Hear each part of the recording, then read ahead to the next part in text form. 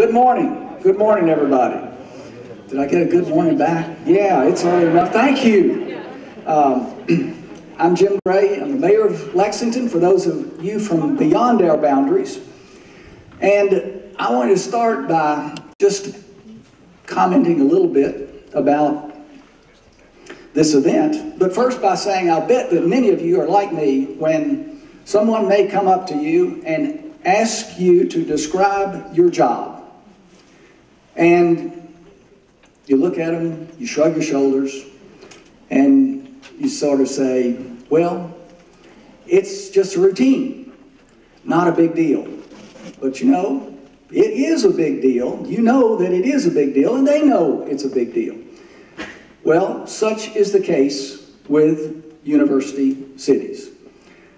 I think it was in 2013, I was talking to Scott Shapiro, and he described, he was doing a benchmarking project. And he described that he was coming up with some data that made it, that looked like we were different. Lexington was a little different. That's when I said, well, you know, the last thing a fish can describe is water. We often don't know how to describe ourselves. We don't know sometimes exactly what it's like. To put that in objective terms, we know it subjectively, but we don't always know it objectively. So Scott's data was telling us that Lexington was different, and that there were some other cities around the country that were similar. More than college towns, but some not quite the big metropolis, big cities where colleges and universities were less of the fabric of the city, or represented less of the fabric of the city. That yes, Lexington was like some other cities in the country, and we began identifying those cities. Ann Arbor and Madison, not unexpectedly.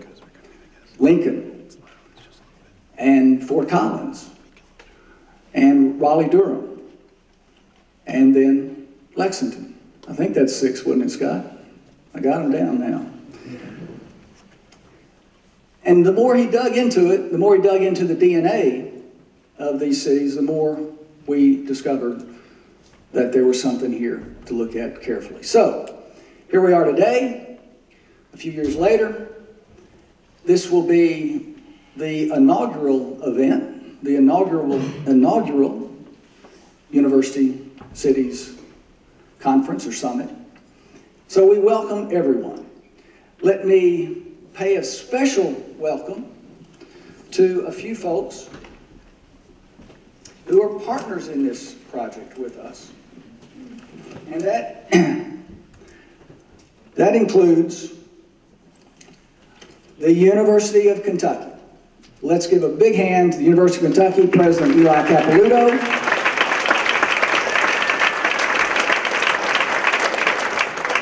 President Eli Capilouto, who's going to join us later. Many of his staff are here. I know Melody Flowers has been very involved in the project. Ken Trotsky and Phil Harling from the Gaines Center for the Humanities, all who have helped make this happen. I also want to welcome several council members who are here. I see our Vice Mayor, along with Jay Gibbs, council member from our district right here at the university, our downtown.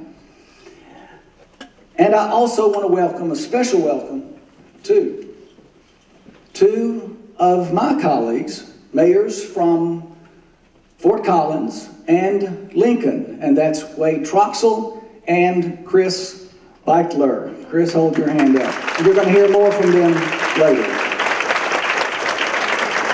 And I believe I haven't met Howard yet. Is Howard Lazarus here? Howard, did he not make? Howard was scheduled to be with us from Ann Arbor. He'll be here. He'll be here later. Okay, that's great. So thank you all for welcoming them. Now I want to introduce Scott, who is going to share more about the project. I've already described what he did early on in this discovery process. Scott is our Chief Innovation Officer for the Mayor's Office, and he has worked on this project relentlessly. So Scott, come on up here and tell us more about where we're going to go today, our guests, and all that we're going to learn. Thank you, Mayor.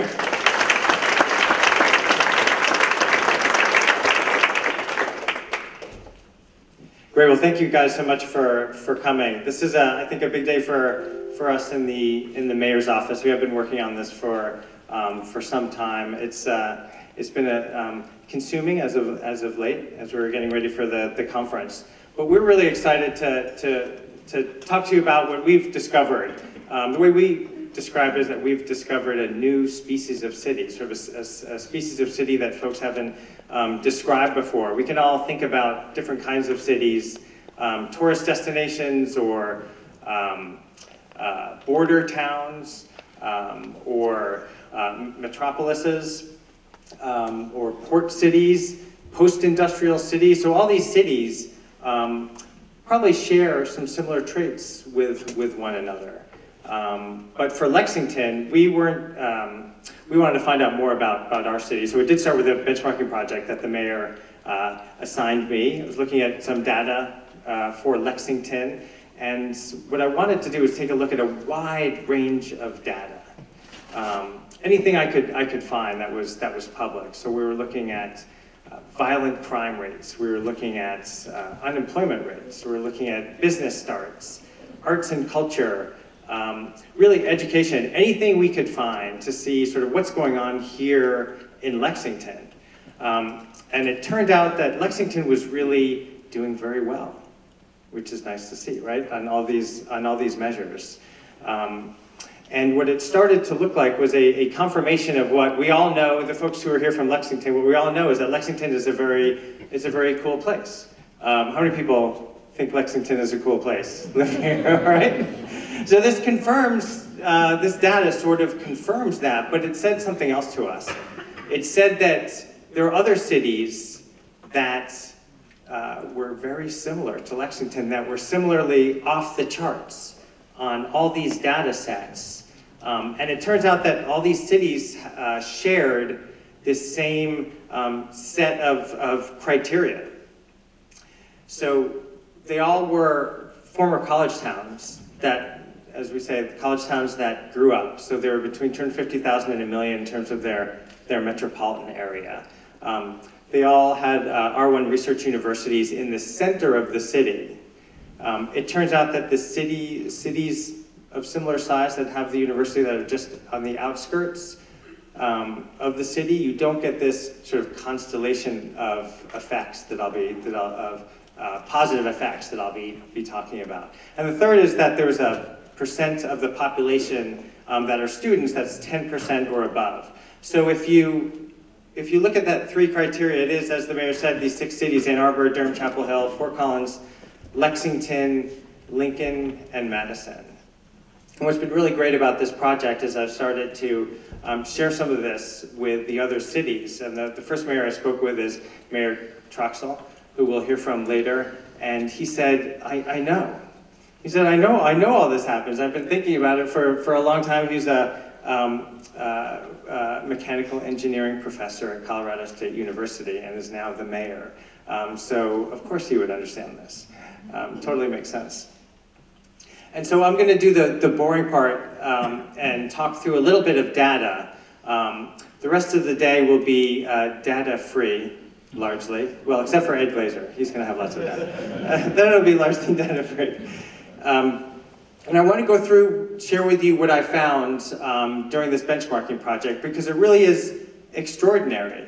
And it makes you think about Lexington and these university cities in a very different way. These numbers are stark. So this is something you'd expect, right? That with 10% of your population students, you'd expect that your average age would be, mean age would be younger.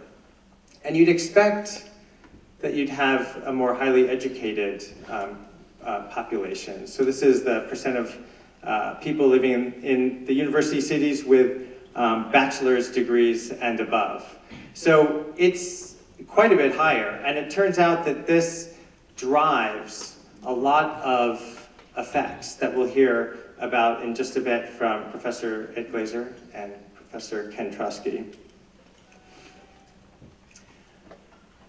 Here's one of the findings I thought was really interesting. So Lexington, it did feel like we did not suffer from the Great Recession as greatly as other cities. And that showed up in the numbers. And what it turns out is that all of the university cities grew coming out of the Great Recession at a rate that was nearly as rapid as the largest cities, the largest coastal cities.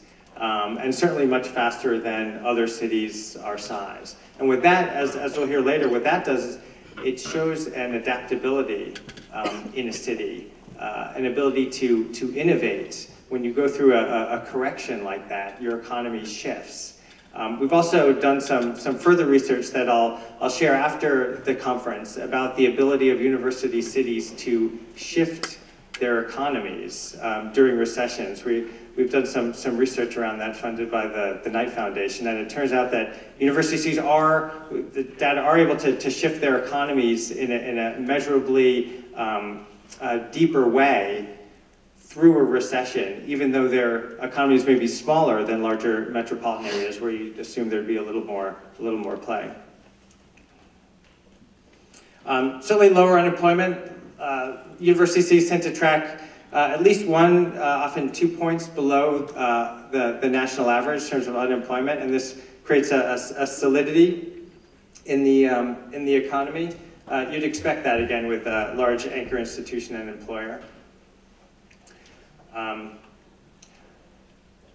And full of ideas. So this is a standard measure of creativity, of business creativity, so patents per thousand. You'd expect that to be much higher in university cities where so much IP is being created. But there's an interesting finding. There's a labor economist at Berkeley named Enrico Moretti, and what he found is that when you have IP, lots of IP in a city, what happens is that companies that aren't even related to that IP tend to be more productive. And this is a theme I think you're going to hear a lot today. There's sort of a magic that happens in university cities, spillover effects, I think is what economists call them, where you have these positive effects that it's not often a direct, it's not easy to see the direct relationship. So university cities are highly entrepreneurial. So we can look at the number of business starts in a city. And in the university city, the rate of business starts, the rate of entrepreneurship is almost as high as the largest cities in the country. So these are cities that are sort of predisposed to creating new companies and to shifting their economies. This is one of my favorite findings. So look at, in university cities, we can look at the number of arts and cultural institutions per capita. So museums, theaters, fun things, and it turns out that for university cities, the arts and cultural institutions per capita are just much higher than in other cities, even higher than the largest 15 cities. If folks think that in Lexington there's lots to do, this is the data behind that story.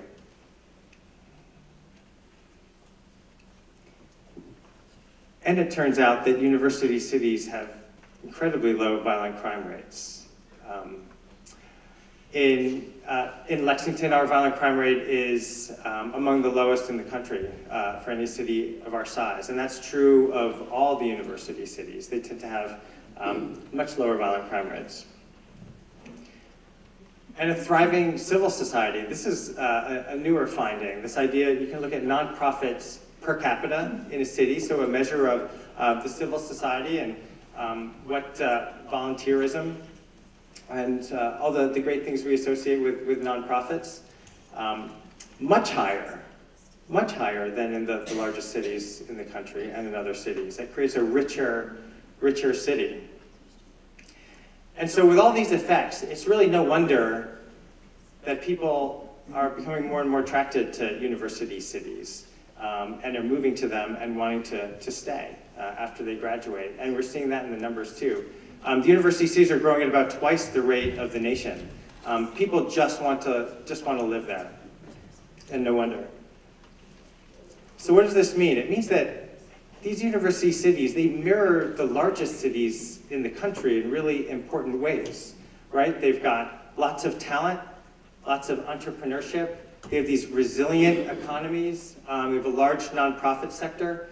But unlike the large coastal cities, they're very low costs, very low crime, and low unemployment. So really, if you were thinking about designing a city for the 21st century, it might look something like a university city. Now, we shouldn't pat ourselves on the back too much. We were horrible performers in the 20th century economy. So that's when the economy was geared around manufacturing. It turns out it was, as Louisville knows, it was really important to have a water source, right? A river or a port. Lexington didn't have that, and its population and the other universities, the population growth was not there. But in the 21st century economy, when brains are more important than water sources, I think we can expect the growth to continue happening. And now it's and you'll see that as these university cities are become magnets for talent and investment. One interesting thing, just from my vantage point in the mayor's office, Mayor Gray, big part of his day is sort of allocation of resources in some way. You know, what's the city going to be working on? What are we going to spend our time on? And for other mayors, they're going to have to make much more difficult choices about where to allocate their resources. Do we want to try to build an entrepreneurial ecosystem, which is something we're going to talk about later today? Do we want to try to lower our crime rates? Do we want to build our arts and culture sector and subsidize the arts and culture to make for sort of a richer, more interesting city? A mayor can do that and can maybe be successful with one of those things, but can't be successful in all of those things. And this is the constellation of effects that just naturally happens in university cities.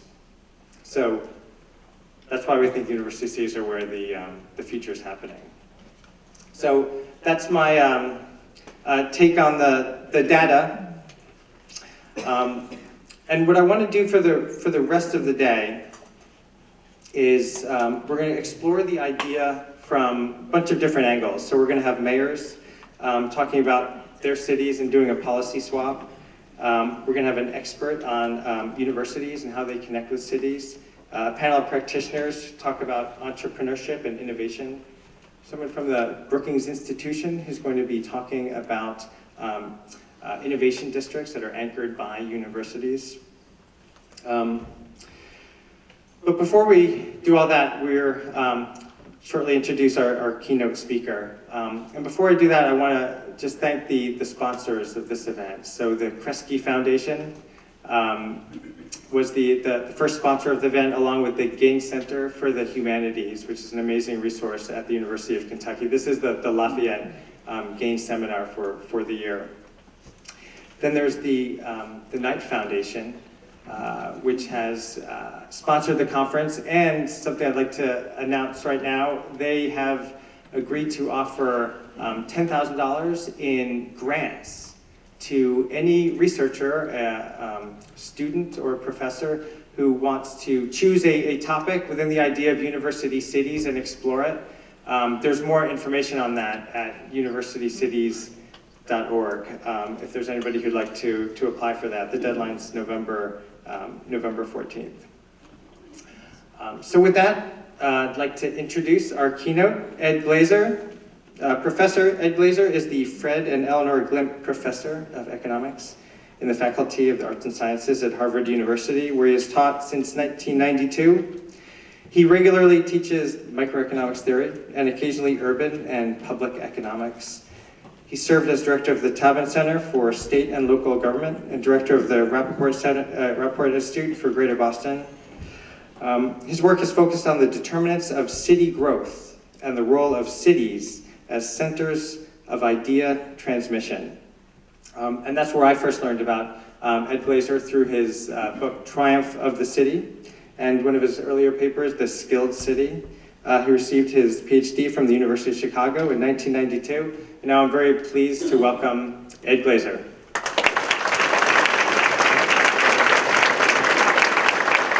Thank you, Scott. And thank you so much for including me in this amazing event. I think we can all agree that university cities are amazing places, and they are really places where the future of America looks brightest. Part of the great challenge is figuring out how to harness that magic in the service of the country as a whole, and that's part of what I'm going to be talking about today. So Daniel Patrick Moynihan, this quote is at the back of the brochure. It's a remarkably prescient quote. When asked, how is it that you build a great city? His response was to build a world-class university and then wait 200 years. And it turns out that he was right. Cities have endured, cities have succeeded, cities have thrived throughout the world. But not all cities have thrived. And university cities, skilled cities, cities that survive on their brains, are the cities that have done well. So what I'm going to try and talk about is why university cities. I'm going to talk about the interplay between the city and the region. We have 6 really interesting university cities highlighted that experience different parts of America and have different roles to play in those parts of America. And then finally, I'm going to end by talking a bit about how university cities reach their potential. Now, cities have come back, but of course, it has been far from uniform. What I'm showing you here is along the x-axis, along the horizontal axis, is the share of the population with a college degree. Along the y-axis, along the vertical axis, is GDP per capita across metropolitan areas. There is extraordinary heterogeneity in America, right, between places like Bakersfield that are very, very low in terms of formal skilling and very, very poor, to places like San Jose, California, that are extraordinarily wealthy and extraordinarily well educated. Skills really are destiny.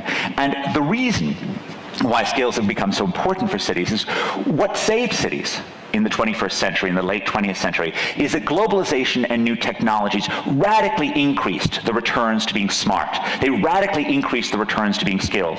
And we are a social species that gets smart by being around other smart people. In some sense, it is our greatest asset, is our ability to, be intellectual magpies, to steal ideas from the people that are around us, right? It's what the great English economist Alfred Marshall was talking about when he wrote 120 years ago, that in dense clusters, the mysteries of the trade become no mystery, but are, as it were, in the air. Skilled cities, university cities, are places where there are more ideas in the air to be exchanged. They're places where it is easier to learn from people around us. One of the things that's interesting about cities is that when people come to cities, they don't immediately become more productive. What happens is that year by year, month by month, they experience faster wage growth, which is really compatible with the view that cities are forges of human capital, places where we get smart by being around other smart people, and that particularly happens in university cities. Another word that I'm going to throw out is human capital externalities, which is the effect that happens that when we get smart by being around other people. Enrico Moretti is the scholar who's probably done the most to document these in recent decades, and the sort of fact is that holding your years of schooling constant, as the share of adults in your metropolitan area with a college degree goes up by 10%, your earnings also go up by 10%.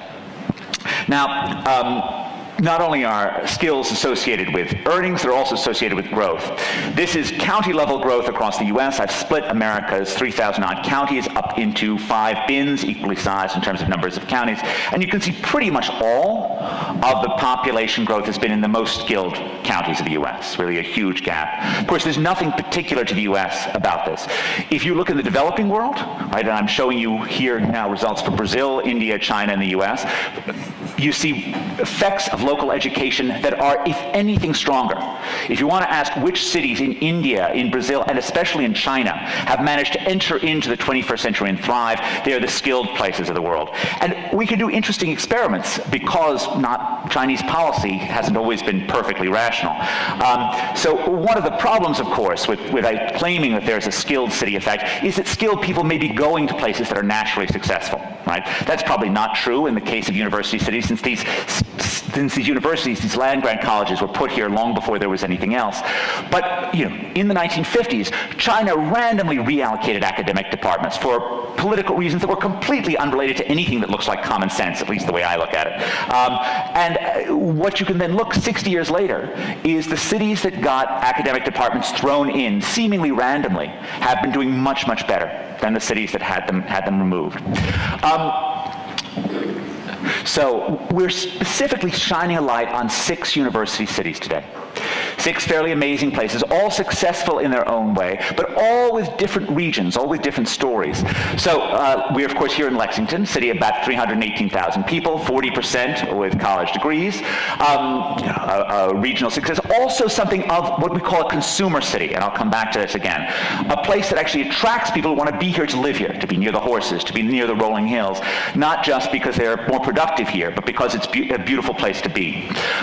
Durham, Chapel Hill. Now, it was mentioned that these were not post-industrial cities. Durham is the only one of these that really does qualify as a post-industrial city. It was a giant in the tobacco trade in the 20th century. And it has transformed itself into really one of the great hubs of the information age. Right? This region is really a tremendous success, and it also is the one that qualifies as being coastal. Lincoln, Nebraska, a state capital.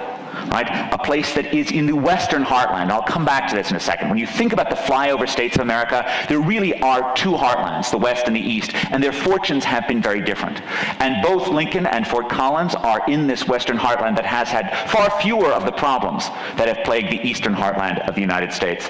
Ann Arbor, Michigan, right? An amazing academic institution, a place that many people think could have saved Detroit if, in fact, the University of Michigan had actually been in Detroit as opposed to being far too many miles away. Madison, Wisconsin, another state capital, another remarkably beautiful place. That's another thing that many of these cities have in common.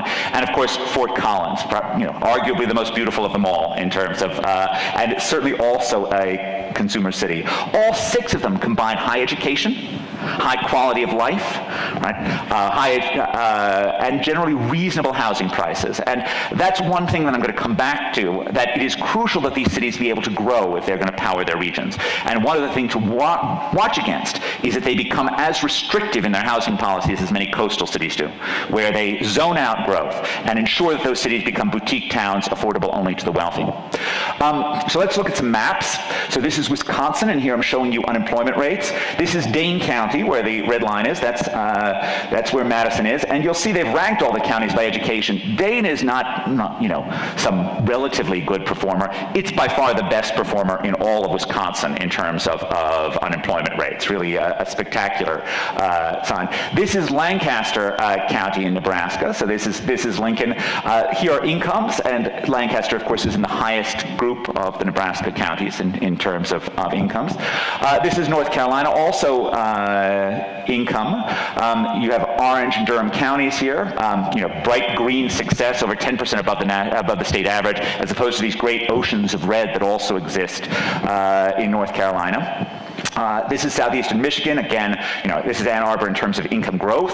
It was already mentioned that these cities have done particularly well in weathering the Great Recession, and they have indeed. And you can see the sort of tantalizing distance between Ann Arbor and the suffering of Detroit. Right? And Ann Arbor exists in this eastern heartland region that has been particularly hit by a post-industrial world. It provides one vision of success in that region. But of course, it's the spatial difference between Ann Arbor and Detroit makes it harder for the Detroit area to come back. And finally, I couldn't get any good maps of Fort Collins, but gosh, it is beautiful there. And Colorado State is a great educational asset as well. And this is a place that every other city in the list recognizes that this is a consumer city to beat. This is a place that attracts people for lifestyle.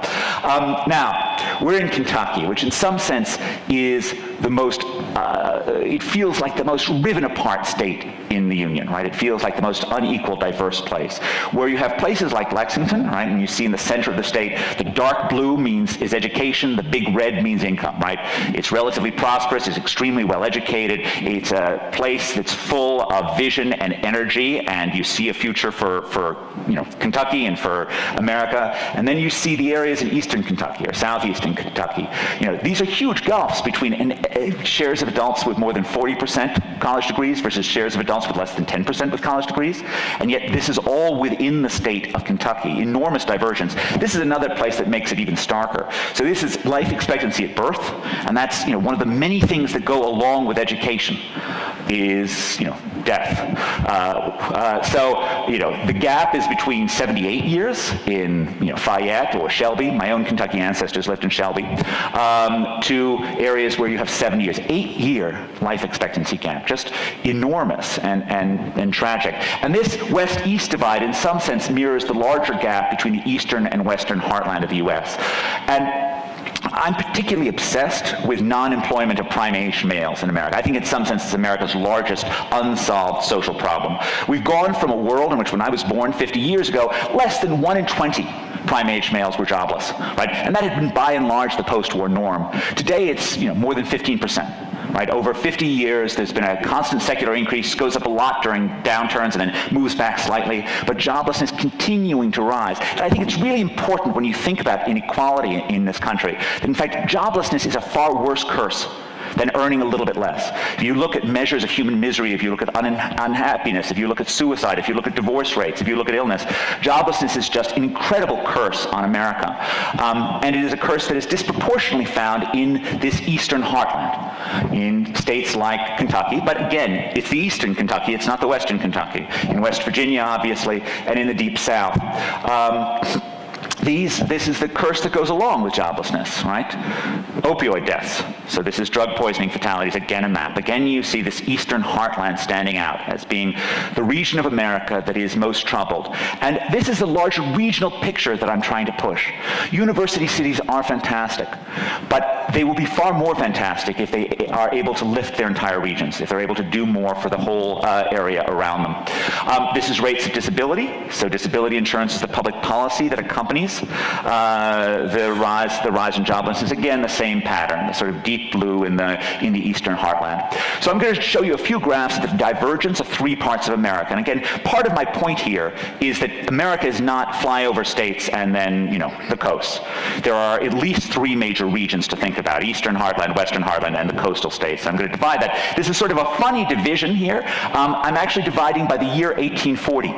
So the states that are included here are the states that were in the Union as of 1840 rather than afterwards. So in some sense, we're grouping on age, and there, just in case you didn't believe me, these were the states as of 1840. Usually I tend to think about Sun Belt versus not Sun Belt, so we're doing a slight division on that, but the Sun Belt still is important. There's no variable that better predicts metropolitan area population growth over the 20th century than January temperature.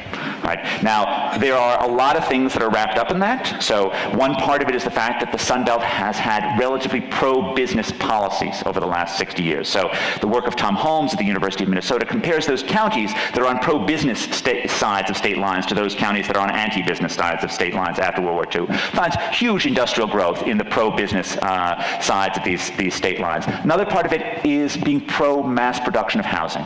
You cannot understand why Atlanta, Dallas, Phoenix, each added 1 million people between 2000 and 2010 as metropolitan areas without understanding that they make it very, very easy to mass produce housing, right? As opposed to Boston, San Francisco, Seattle, that do not. And it's not that Boston doesn't grow because it's so unproductive. It's Boston doesn't grow because, to a first-order approximation, they allow exactly 0 homes to be built in the greater Boston area, which again is something that educated people help make happen. So it's the curse of education, is that they decide they want to keep things as they are and choke off regional growth. And I've seen this around me in Boston, which, for all of its blue state love of affordable housing, does a terrible job of actually delivering affordable housing relative to red state Texas, which does a fantastic job of providing affordable housing, even though they didn't actually think that they were doing it, other than not regulating it. But let's face it, some portion of this is actually just sunshine. That as transportation costs declined, as American businesses were freed up from being near those waterways, freed up from being near to the old transportation network that anchored the old Rust Belt, people moved to places that they wanted to live, and apparently they wanted to live in places that were warmer. And I can say, as a New Englander, that I think that this shows a terrible lack of character on the part of America. But at the same time, there's no denying that it's a major factor. fact, and it's something that actually goes along with the differences between these university cities, that they all have a slightly different character depending on where they are. And of course, Kentucky is fascinating because it's just on the edge of the Sun Belt, right? That it went from being not a right-to-work state to being a right-to-work state in recent years. So one typography of the university cities is coastal versus Sunbelt. So Durham, Chapel Hill is clearly Sunbelt, and it's benefited by both having rules that were pro-development and also by having lots of education. And often the skilled Sunbelt places, the Austins, the Charlottes, the Atlantas, the Durhams, are often the most dynamic parts of America. Two are Eastern Heartland, Ann Arbor and Lexington. Lexington, of course, sort of on the edge, but Ann Arbor, in the midst of a region of difficulty, finding its own success. Two are squarely Western Heartland. Fort Collins and Lincoln, and they're doing particularly well, but in generally successful states, right? In some sense, they benefit from the tailwinds that are benefiting them, but they have less of a public role to play in terms of lifting up difficult areas. And moreover, the success of the West is not foreordained. It's not that they're not going to need skills. And I want to highlight Scott's point, and this goes back to the work of Finus Welch and T.W. Schultz in the 1960s. Often you see the impact of skills most squarely in times of stress. That in fact, if everything's going well, you can get along without knowing a lot. It's when your region is hit that having skills really gives you the power to reinvent yourself. And Madison is mixed, right? It's on the edge of Western and Eastern Heartlands as well. So let me show you some graphs from coastal Western and Eastern Heartlands.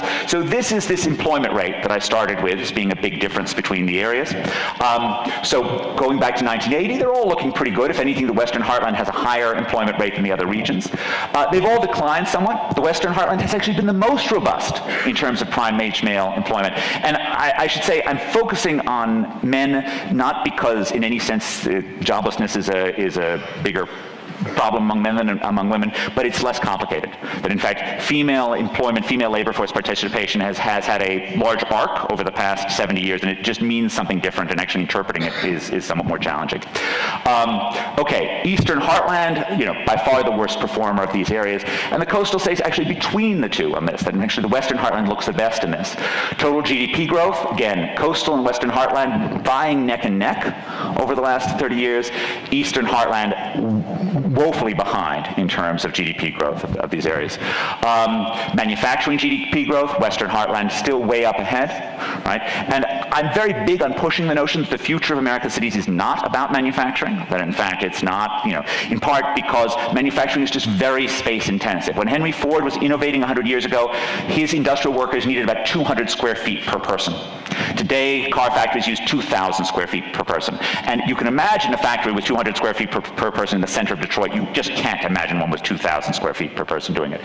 And American manufacturing will continue to thrive, but it will thrive in a very capital, very technology-intensive way, not one that's providing tons of employment for less skilled Americans. Eastern Heartland, of course, the poorest performer in terms of this. GDP per worker, here the coastal states stand out as being the highest performer, but still a little bit of room between Western and Eastern Heartland. And working population growth, here the Western Heartland is way up in front. It's the area that has had the fastest population growth over the last 40 years for the US.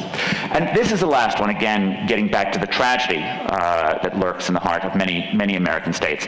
This is mortality. And for much of the period you see declines, and then particularly in the Eastern Heartland, it stops. And this is a fact that Ann Case and Angus Deaton have particularly emphasized, but the end of declining mortality for prime-aged American males.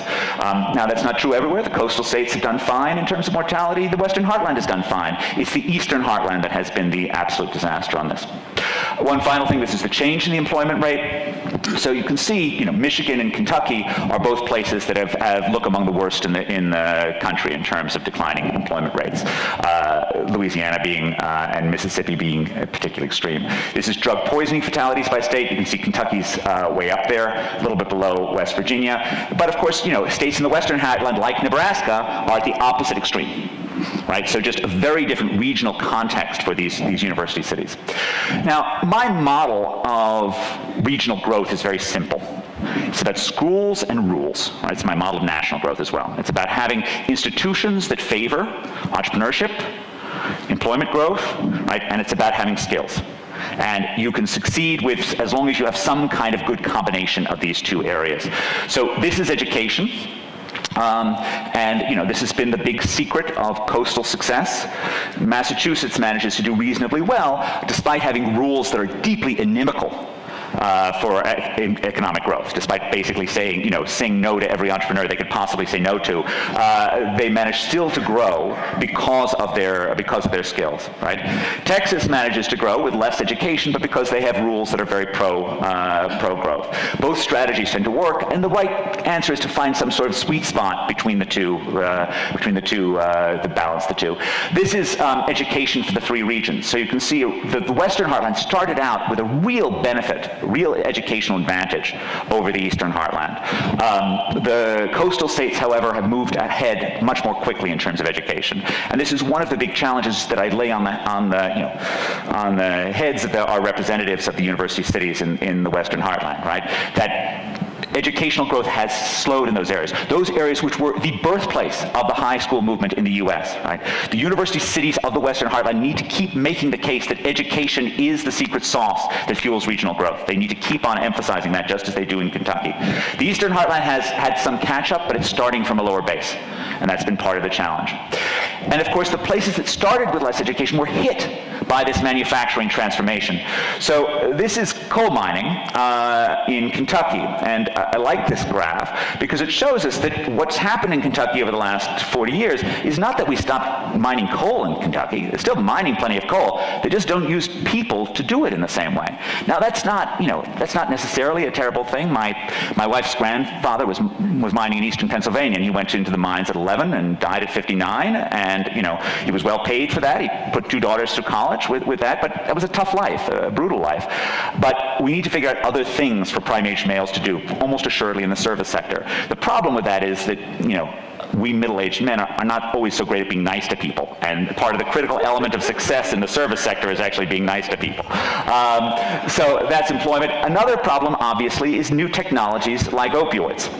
So opioids comes in and hits. This is not just any opioids. These are generic opioids. So these are particularly cheap opioids. So this is which have come in, hit areas of misery, hit areas in which we had a welfare state that supported people going on disability and having paying for prescriptions. And these ended up being a terrible scourge that we didn't think through. And it's often the case that when you have existing social problems, you add in something new, some new opportunity, it can actually make things worse. I think about the terrible rise in mortality after Russia opened up to the West in the 1990s, where rising incomes led to a great alcohol binge that ended up causing the lives of Russians to get shorter, not longer. And of course, this is one measure of the welfare state. These are federal government expenditures per capita by state. And you can see that these are particularly high in the areas, again, of the Eastern Heartland, places that were hit by post-industrialization. And often those federal benefits, while well-meaning, right, can have unfortunate counter effects, right? The way that disability taxes employment is deeply problematic. And there's great work that's been done on Norwegian reforms of disability that enables disabled workers to actually take home more of the cash benefits of the earnings that they take. And they've shown that the disabled workers have actually gone back to work in larger numbers as a result. We should rethink those incentives. Schools and rules. So again, the Eastern Heartland looks unique in terms of rules. These are measures of corruption by state. Corruption is actually strongly correlated with education. The way we typically measure corruption by state is with federal cases against local officials. So, a properly corrupt state will not police its own, obviously. So you can't count on, Louisiana DAs taking on Louisiana officials, but the feds will go after them. So these are usually federal cases per capita. This correlates negatively with economic growth at the local level, correlates negatively with education at the local level, and this is the area. And this is, I'm not saying that fighting corruption is the most important thing, but it's indicative of the political problems that often build up over time, particularly in places with education deficits. So what went wrong with the Eastern Heartland? I think from Louisville north, the region industrialized early, which meant both less appetite for public schooling, right? Because you could go into the factory early on, you didn't actually need public education. It also meant you didn't have off seasons that the farm kids did, in which you could educate kids. In South, the cotton economy and the legacy of slavery limited investments in schooling as well. Low education is associated with more corruption, and I just want to quote Thomas Jefferson on this. If a nation expects to be ignorant and free in a state of civilization, it expects what never was and never will be. I think Jefferson is right on this. The correlation between education and democracy is strong. It's hard to make a really strong causal link there. But, human capital tends to defend its institutions. institutions. And that's another role for university cities, right? Political engagement, political improvements, not just Mayor Gray's office, but the state, fighting to make sure that Kentucky and Wisconsin and Nebraska are as well governed as they could possibly be. Limited political corruption in the one-party South enabled corruption, and of course, Manker Olson in his work sort of brilliantly emphasized the way that institutional rent-seeking corruption of a variety of forms tends to accrete over time, right? And in some sense, the Western Heartland benefits from being newer. It has less of these negative institutions that have built up. The coasts, of course, have plenty of them, but in some sense, the stronger educational of many of the coastal cities has enabled more of a fight to occur. Okay, and you know, while corruption is a hard thing to take on, things like extra licensing requirements, things like various barriers to entrepreneurship, those are easier to take on. This is a map of, which again shows the Eastern Heartland pattern. States that have to license opticians versus not. You know, it's clearly really important that opticians be licensed because they might, you know, give you a frame which doesn't really look right on your face. They might give you a round frame when you actually need a square frame or something like that. So it's really important that we have this licensing. The rise of occupational licensing has been a national phenomenon, and it's one that we have never really properly put through cost-benefit analysis. You know, please don't think that I have any sort of, you know, knee-jerk opposition to all forms of regulation or all forms of licensing. Much of my work is on the cities of the developing world, where I am a strong advocate of various regulations around real sanitary reforms that actually need to occur in these areas. And certainly, I was in favor of more, not less, banking regulation after 2007 in the U.S. But there are things like opticians that actually don't need to be licensed. And, you know, food trucks, for example, which are a great way of delivering low-cost food by innovative entrepreneurs in urban areas. I see no reason why we can't make it easier to permit food trucks. And yet so many cities make it difficult. Why? Because they're protecting insiders. And that's exactly the story of Detroit, where I was engaged in this NPR show about 5 years ago for this cause célèbre, which is the Pink Flamingo, this poor woman who had been trying to start her food truck in Detroit for 18 months. Now, and you know, she hadn't been able to get through the regulatory web. Now, the idea that Detroit should be saying no to any entrepreneur who wants to get started is just absolutely insane. But so we're on this NPR show. They've also got the city ombudsman. And after an hour, right, of, you know, I'm beating up on the guy, she's beating up on the guy, the host's beating up on the guy, every caller is unanimously beating up on this poor city ombudsman who's just trying to do his job. He says, oh, lady, go ahead and just start your food truck. We'll never catch you. And the larger point, right, is that we make it far easier in this country to be a rich person entrepreneur than to be a poor person entrepreneur. If you want to start your internet startup and operate in cyberspace, no one's going to stop you. If you want to start a food truck or a bodega or an ordinary coffee shop that sells milk products, at least in Boston, you've got 18 permits to go through, right? And we have a need for one-stop permitting, people who speak the languages of the people in the areas, and having permitting czars who can be judged by the speed with which they deliver answers. Okay, human capital is more important than physical capital, right? This is a general theme that I'm going to make, that in fact, the response often to declining regions is to invest in infrastructure. You heard it again in the latest election. Now, we actually do need to invest in maintaining our infrastructure. This is not what I'm saying, and there are smart infrastructure investments that we can make. But thinking that infrastructure is going to save declining regions like Appalachia was a mistake 50 years ago, and it remains a mistake today, right? So this is a map of the Appalachian highways. This is from work that I did about 10 years ago. Yes, there was a bump up in the 1970s from being part of the Appalachian regional area. Again, we're using a way of trying to find reasonably comparable counties to compare. Over the 30 years, it made absolutely no difference, at least in our finding, that all of these infrastructure-heavy policies did very little. And you see this in individual cities, right? You know, seeing things like Detroit's People Mover monorail, right, which is an atrocity that glides, you know, emptily over empty streets.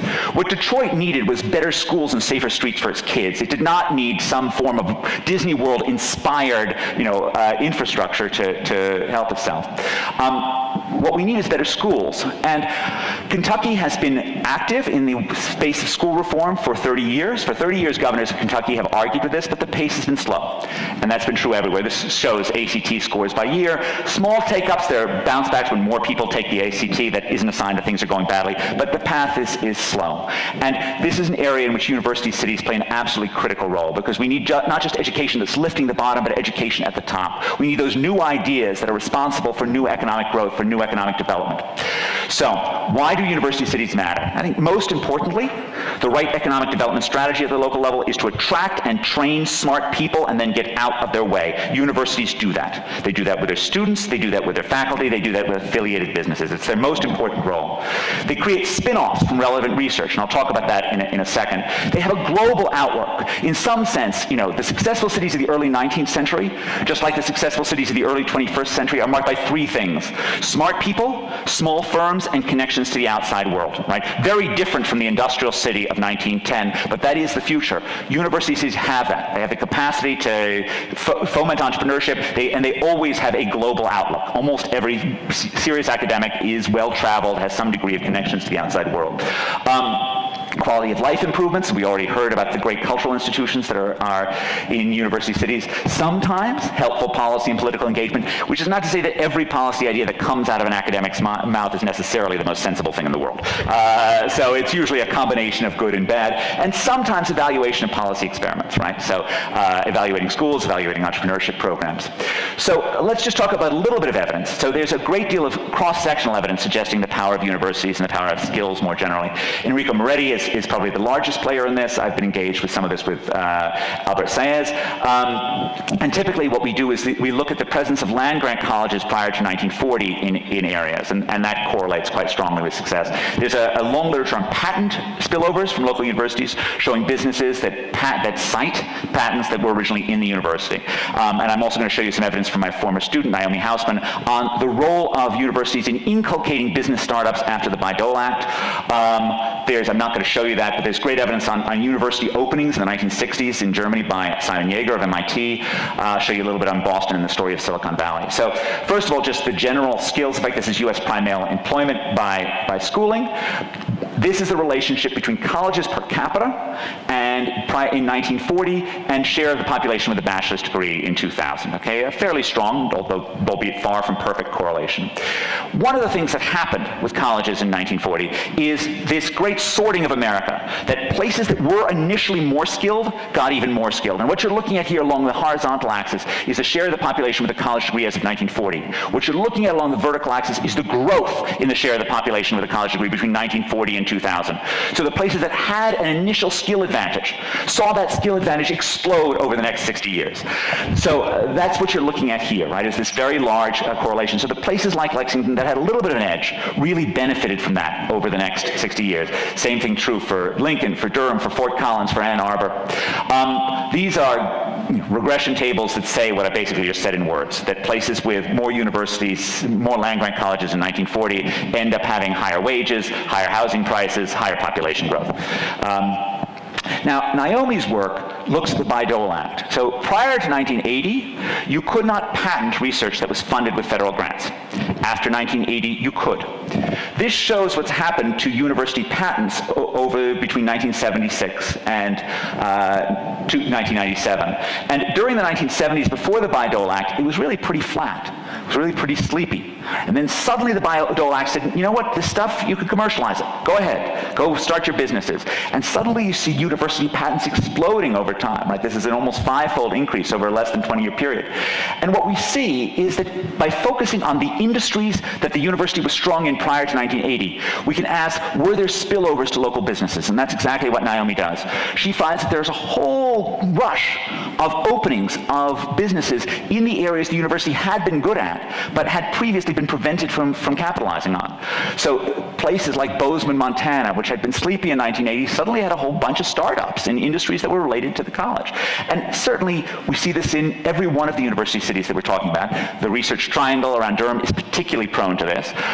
We see this in Massachusetts as well. This is just the regression format, where, you know, everyone know our land-grant college? Our land-grant college is called the Massachusetts Institute of Technology, right? MIT is our own land-grant college. So anyone who says that land-grant colleges can't be great at commercializing research, you know, just visit Kendall Square, right? It's all about commercializing research, and they do spectacularly well.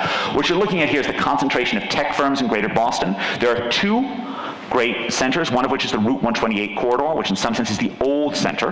Right? It's a center that's grounded by highways, by large office parks, but it's a center that even then had its start in MIT, because the company for this was Raytheon, which was founded by Vannevar Bush, who was a great MIT scientist. And of course, the new tech center is Kendall Square, is the area around MIT, a place that felt like it was sleepy and dying 25 years ago when I came to Harvard, where my predecessors at Harvard declared that unless the federal government bailed out Cambridge's candy industry, because of course we had been the candy capital of New England, Necco Wafers, New England Confectionery Company, right? Dying, unless it got bailed out, you know, Cambridge would never survive. All of those candy factories now have biotech firms in them, right? They're all well occupied, they're all thriving. And, you know, they're a slightly different model. Kendall Square has, you know, tends to have more small firms, but Kendall Square has had more growth in small establishments. Route 128 has had more growth in big establishments. There are different models. One is highly walkable, one is highly dense, the other one is more car-oriented. Both models can work, right? America is great in some sense because it has a variety of different ways in which people can live. And great cities are archipelagos of neighborhoods where people can choose different areas. So I think the key thing in terms of the future of all these university cities is thinking about having different pockets that can accommodate different types of businesses. Entrepreneurship, right, is a very hard thing to measure, but it is remarkable, given how mediocre our measures are of entrepreneurship, that they do such a good job of predicting urban success. One of those measures is average establishment size, right, so having lots of little firms in an initial time period. Another is the share of employment in startups in an initial time period. So what you're seeing here is, across American metropolitan areas, the relationship between small establishment sizes and employment growth. Massive difference, right? Massive difference between those places that looked like they were more entrepreneurial 40 years ago and subsequent growth. This is not just about region. This holds within every metropolitan area. It holds across industries. It holds however you want to look at it. And it also holds if you use things like the existence of mines in an area in 1910, because mines tended to mean big business, and those big businesses tended to crowd out smaller businesses. And the places that benefited from access to coal and iron 100 years ago have paid the price today, and that they've had very large firms that have crowded out entrepreneurship. Now, coming to the end here, and I want to end on one story and then just talk a little bit about things that I think the university cities can do. But in some sense, that's going to be the topic of the rest of today, is things university cities can do. I want to start with the story of Stanford, which it's hard to think of a more successful university in the public realm than Stanford, especially as an economic engine. Silicon Valley rests on Stanford, right? This great economic engine for America rests on Stanford. And it reminds us, of course, you know, because there's no region that is more restrictive of housing in Silicon Valley, of what a terrible thing it can be when a region succeeds economically and then basically says that no one else can move in, right? And, you know, starter homes start at $2 million. And, you know, this in some sense is the opportunity that all of these university cities have, but they're facing this type of housing. But, you know, it's a tragedy that we, in fact, can't move to the most productive places in America the way that we did 100 years ago, the way that we even did 50 years ago. So that's Leland Stanford. And the key element with Leland Stanford's vision, and the thing that made him different from John D. Rockefeller at the University of Chicago, where both Ken and I went, was Leland Stanford wanted a practical university that would be engaged with businesses that were relevant then. He was not interested in the classics. He was not interested in some East Coast, Europe-looking vision of what a university could be. He wanted a university that would be like himself, a practical man of business, a railroad man, a governor. And that's what he got.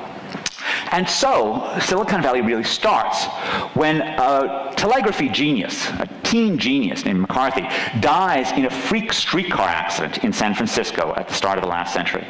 His backers say, well, you know, it's a shame this genius died on us, but, you know, we've got this money here. We'd like to give it to somebody else. We'd like to see somebody else. This telegraphy thing, it's going to do something. We want to invest in it. So they call, who do they call? They call Stanford's engineering department. And they say, who do you have who could lead this effort? And, you know, the professor that they called pointed them to his star student, Cyril Elwell, who takes the money, right? He looks at McCarthy's ideas, he sees that they won't work, and then he goes and he contracts with Waldemar Poulsen, the Poulsen arc telegraphy technology of the early 20th century, and Federal Telegraph is formed. And you can see the graph here, which is it says it's the original site of the laboratory and factory of Federal Telegraph Company, founded in 1909 by Cyril Elwell, here with two assistants, Lee DeForest, inventor of the three-element radio vacuum tube, devised in 1911 to 1913, the first vacuum tube amplifier and oscillator. Right? This is where it starts. Not after World War II. It starts a full 100 years ago, and it starts with clear roots to Stanford. Federal Telegraph is there when the young Fred Terman, right, who his father is one of the developers of the Stanford Binet IQ test. The young Fred Terman gets summer jobs working for Federal Telegraph. He then goes off to MIT, he studies under Vannevar Bush, he comes back, he becomes a professor and dean at Stanford, and after World War II, he starts Stanford Industrial Park. He starts this great investment in the future of the region, and he attracts William Shockley to come and run his semiconductor operation there. Shockley turns out to be the perfect entrepreneur to jumpstart a regional ecosystem because he both attracts talent and then repels it, right? It's exactly what you want, right? He brings in, because he is brilliant, because he is a Nobel Prize winning scientist, he brings in this extraordinary cluster of genius, and then within a year, he's alienated them all with his behavior. So they're all gone off, they first join Fairchild, and then they disperse, they become the Fairchildren. And it is in their genes, it is in their creativity that they then make Silicon Valley. In the 1960s, Silicon Valley was not marked by big office complexes. It was small companies, they were nimble, they talked to each other, they met at Walker's Wagon Wheel. They showed the power of ideas to make a regional economy grow, which is ultimately what we're all talking about in terms of university cities.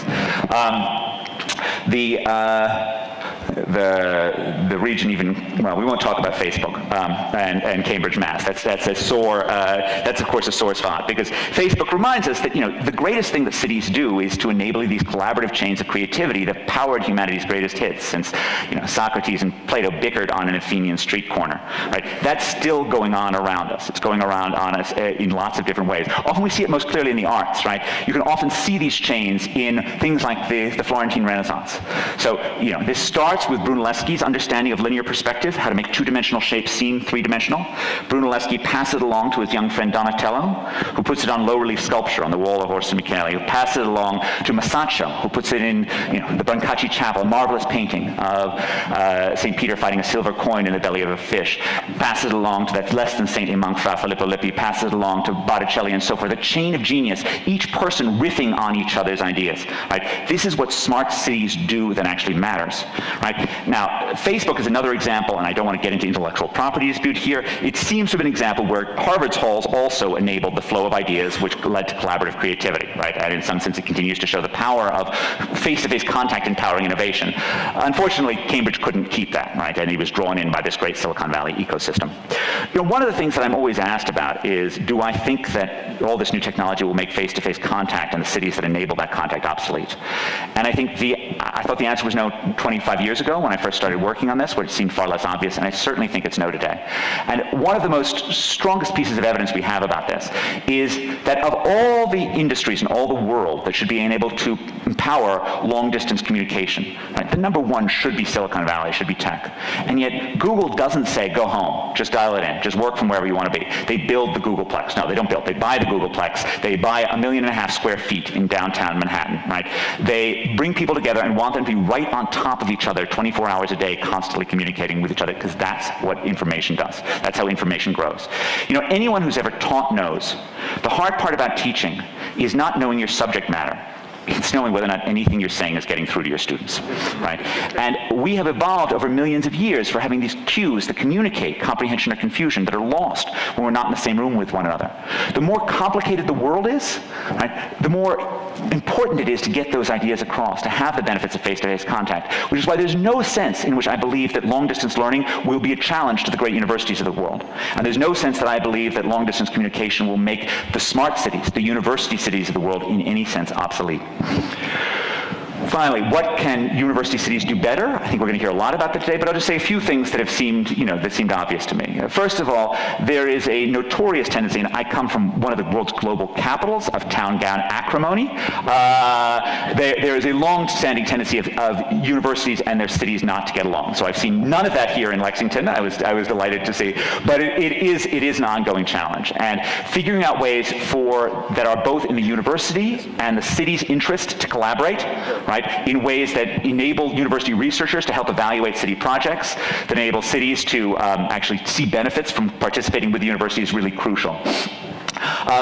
Universities can encourage useful skills and entrepreneurship. Universities don't always do this, right? But they can actually pay a little bit of attention to actually doing the sort of things that people do in business schools, which actually promote people to actually do things that involve work. Which is not to say that, you know, things that don't look useful aren't useful in lots of different ways, but being actually engaged with the world around you is actually valuable because we all have the capacity to learn from around us. Cities can focus on quality of life for young graduates and not putting barriers in the way of building. So very few of the kids who come to Boston feel like they're bound together with the Boston metropolitan area. And that was seen as really a lost opportunity. I chaired the Citizens Commission for the Future of Boston at the behest of the president of the Boston City Council maybe 10 years ago. And it was amazing how many young kids just felt that the city government didn't care a darn about them, right? That sense of, you know, empowering the kids, making them feel like they're actually tied to Lincoln, Lexington, Madison, Ann Arbor, is really crucial for the retention strategy, which is not to say that the retention rate should be 100%. Universities are meant to be export industries. They're meant to be taking people in and then letting them go. But I think most university cities would like to retain a little bit more, and building some sense of community there is valuable. And then the last question is, are the rules right for students to engage in local entrepreneurship? Students are such, you know, they have so much energy, they have so much enthusiasm, so many of them want to be part of an entrepreneurial ecosystem. The question is, has the university and the city created the rules that are right for them to actually engage and for them to be helpful? So let me stop there. I think we're going to hear a lot more in terms of great ideas for making university cities even more productive. Let me thank all of you for being engaged with this today, and thank all of you who are engaged in whether or not you're building up your university or building up your cities. Thank you for all that you do on this, because in fact university cities are not just vibrant, successful places. I actually believe they may well be the best hope for America, and I want to just sort of end with that in fact, you know, it's easy in a university city to be complacent. You saw the data, it all looks good. That's great, right? It's wonderful that the university cities are doing so well. They are a sign of what can succeed in urban spaces, but not all of America is doing so well. And university cities will only truly succeed if they don't just succeed for their own members, but they actually power the entire region around them. They bring up the wider area. So let me end on that and then open it up for questions.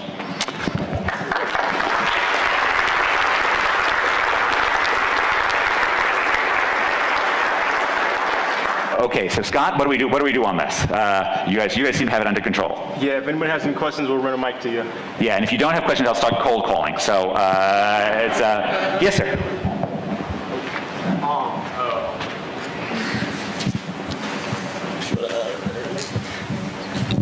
Hi, my name's Logan Gardner. I do research at the Wharton School.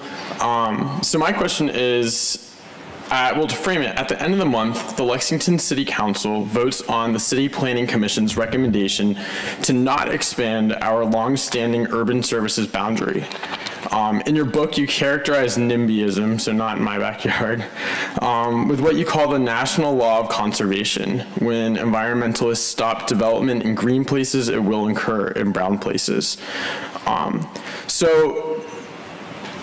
Yet, a big chunk of our local economy and identity is in the horse industry.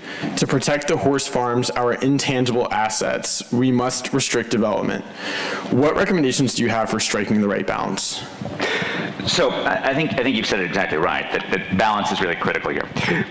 So while in general, I certainly am, because I live in one of the most NIMBYist places on the planet, I almost universally stand on the side of allowing more development in Greater Boston, and I would say the same thing for San Francisco and for New York as well.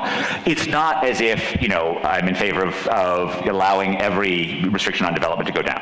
And there really are trade-offs. Let me actually not answer on the growth boundary on Lexington yet. Let me start with historic preservation, which is always a challenge, right? That some historic preservation is actually quite valuable, right? Some of it creates character in an area, creates beauty, makes the place magical, right? So, I mean, it's not as if the right answer is no historic preservation. But then again, not every utterly mediocre glazed brick building built on the Upper East Side of Manhattan after 1945, and I grew up in such buildings, deserves preservation too, right? So there's a trade-off here. The question in terms of Lexington's growth boundary is, you know, are there ways to balance growth, to balance affordable growth, with preserving the traditional beauty and charm of Lexington, right? So those horse farms are a real asset in the region, right? And they've attracted wealthy people who have helped, you know, in philanthropy and other things. So it's not as if this is an easy thing to things you come up with. I think the right answer is making sure that you have enough growth. If you're going to protect those horse farms, are you allowing enough growth in other areas? Are you making it as easy as possible to do infill development? Are you, making it possible for you to provide lots of homes for middle-income Americans to come to Lexington while you're preserving that?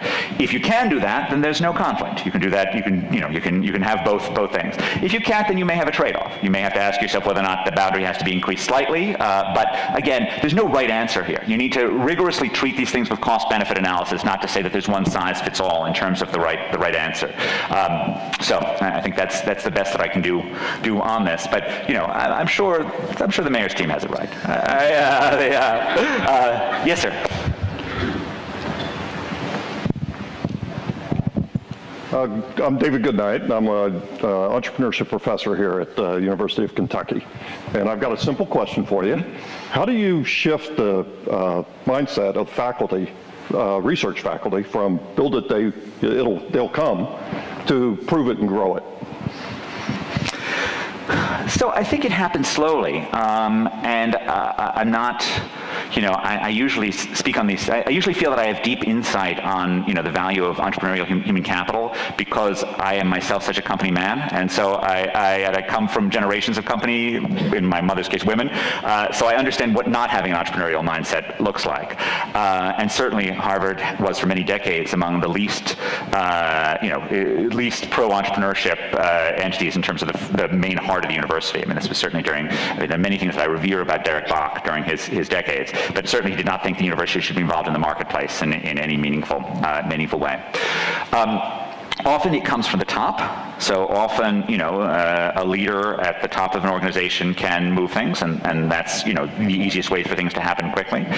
The other way it happens is, people start succeeding, and people get jealous of other people's Porsches, right? I mean, that's the other, way in which this happens. Now, it's a balance, obviously, and it's not as if you want every one of your faculty members to be focusing on their next startup relative to doing their own academic research. In most areas, in particularly business areas and technology areas, there's a lot to gain by actually engaging with the real world and thinking about startups, and there's certainly the region has a lot to gain from it. So I think both top-down and bottom-up strategies make sense, and I think it's also helpful for local leaders to actually speak out at university events and say we're not asking for your money, we're just asking for your human capital. Just engage with our city. We're there. We want you to be part of the fabric of Lexington's economy. Let's help make a greater Lexington going forward.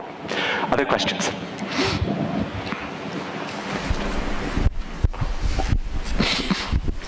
Is there a difference between being a university city and a college town? Because there seems to be a negative connotation to being a college town. I think it's probably, if we like it, it's a university city. If we don't like it, it's a college town. That's probably right. Surely University City suggests that it's grown larger. It's not as parochial as we sometimes think a college town will be, so it's actually got stuff in it other than the university. So I think that's one part of being a university city. So it's got to be engaged with the world in some larger way. And I think that's, all 6 of these university cities have more in them than just the universities. And even if, let's say perhaps one of them which has a university that's most dominant is Ann Arbor in terms of just population wise, but the University of Michigan is just so large and so dynamic that it's hard to possibly call Ann Arbor a college town relative to a university city. So I think it has to do with the engagement, the outward-looking nature of it, and the extent to which there's mixing in that. And I can't emphasize enough that when it comes to if I think about sort of the first thing that we need for urban success, it's skills. The second thing is a particular form of skills, which is entrepreneurial human capital, right? And then the third thing is some degree of industrial diversity, right? The great urban observer Jane Jacobs argued in the 1960s that new ideas were formed by combining old ideas, and cities that have a multiplicity of different ideas have different things you can draw from, different things that you can combine, different industrial leaps that you can take. So think, for example, about Bloomberg, right? Michael Bloomberg is not a financial billionaire. He's an IT billionaire. Right? He's in information technology. In some sense, he's competing with the guys from Silicon Valley. He's able to compete so successfully with them because when he comes to start his business, he has run the trading floor at Solomon Brothers. He's run their tech operation. And he knows something that no Stanford-trained engineer knows. He knows what the guys at Merrill Lynch want on their desks. Right? He knows what he needs to deliver. And that knowledge, which the city's industrial diversity has given him, enables him to do a cross-industry leap. And that's in some sense what we're thinking about when we're thinking about university towns, is the cities that go beyond merely having a siloed one industry space, which is education, to being a broader sweep than that. Okay.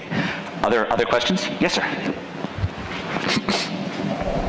I'm John Thielen. I teach at the University of Kentucky.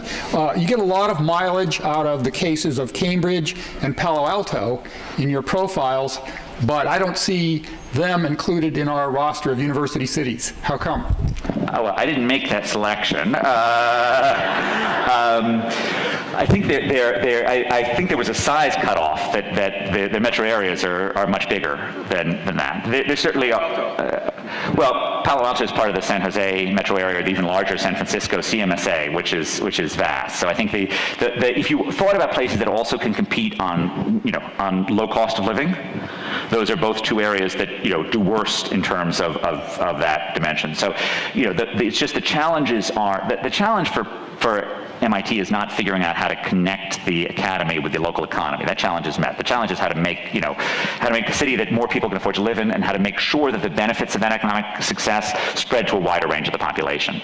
So it's just sort of a slightly different challenge, I think. But I think we should be having a dialogue, and we should be thinking about university cities more broadly. So I agree with your basic point. Okay, well, I'll go until Scott tells me to stop. But okay, one more. Let's. Actually, can I take two questions and I'll just answer one at the end? Okay, go ahead. Hi, I'm Angie Mays. I'm a librarian and data nerd here at the University of Kentucky. My question is, how do we reach out to those people in the old economy whose skills have stagnated and fallen woefully behind the technology and analysis trajectories that power the modern economy kind of work? Great. And someone had their hand up back there. If you can just speak. Just say what you. What cultural breakthroughs do we need? Sorry. Thanks. What cultural breakthroughs do we need, for example, to attract more people to move to university cities? Could we have, for example, a baby Guggenheim here and in other university cities?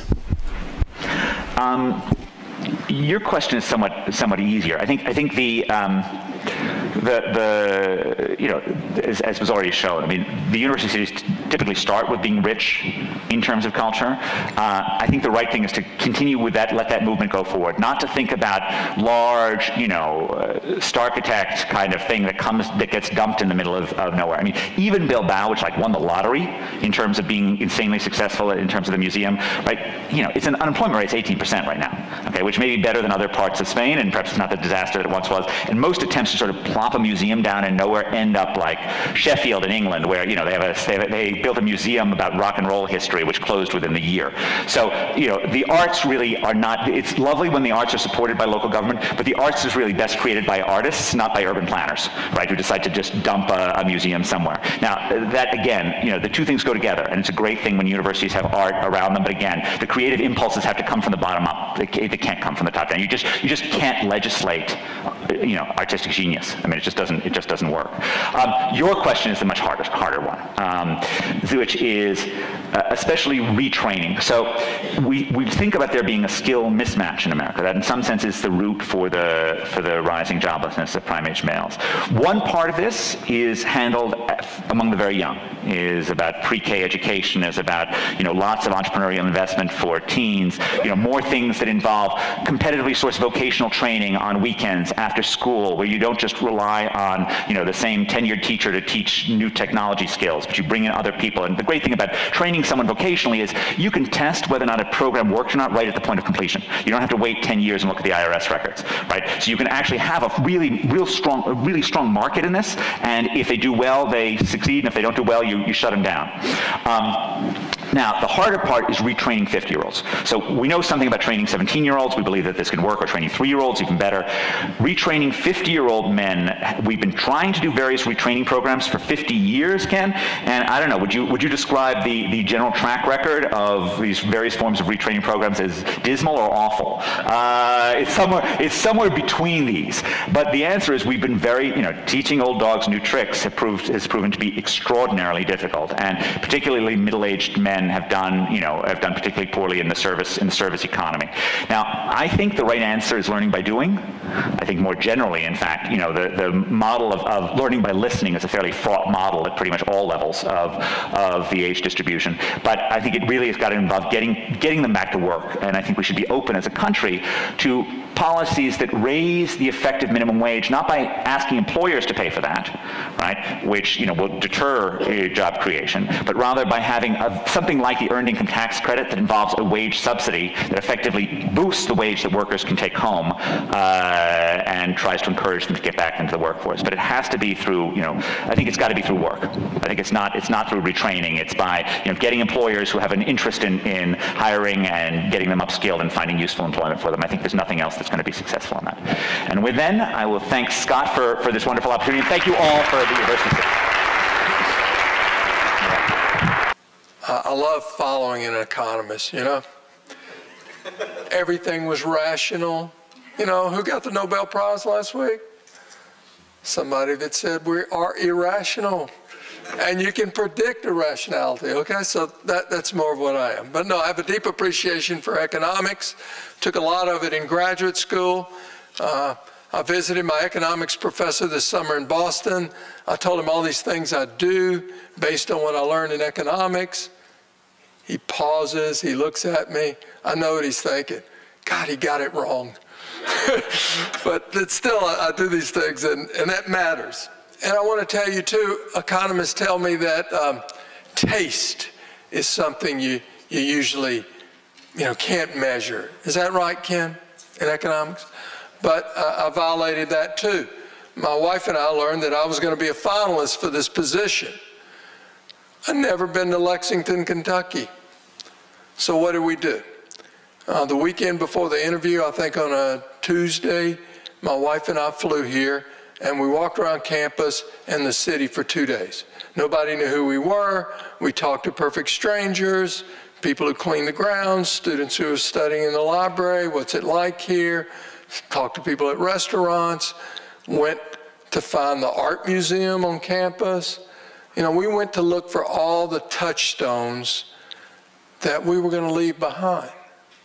My wife and I were very engaged in our previous community, served on boards and organizations, believe in paying our civic rent. And so we were looking for what are Lexington's taste? And can we find them here?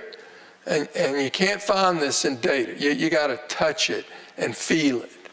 And so that was important. And that's a tribute to this city and its long history because it attracted us. And we have an interesting history here. We've been around for 150 years, bumpy rides. At first, we started as an agricultural and mining college that was part of Kentucky University. And we were at Woodland Park, which is where Ashland Estates is, where Henry Clay's home is today. There was some friction there. We apparently broke up, and a lot of folks wanted to attract us to their community.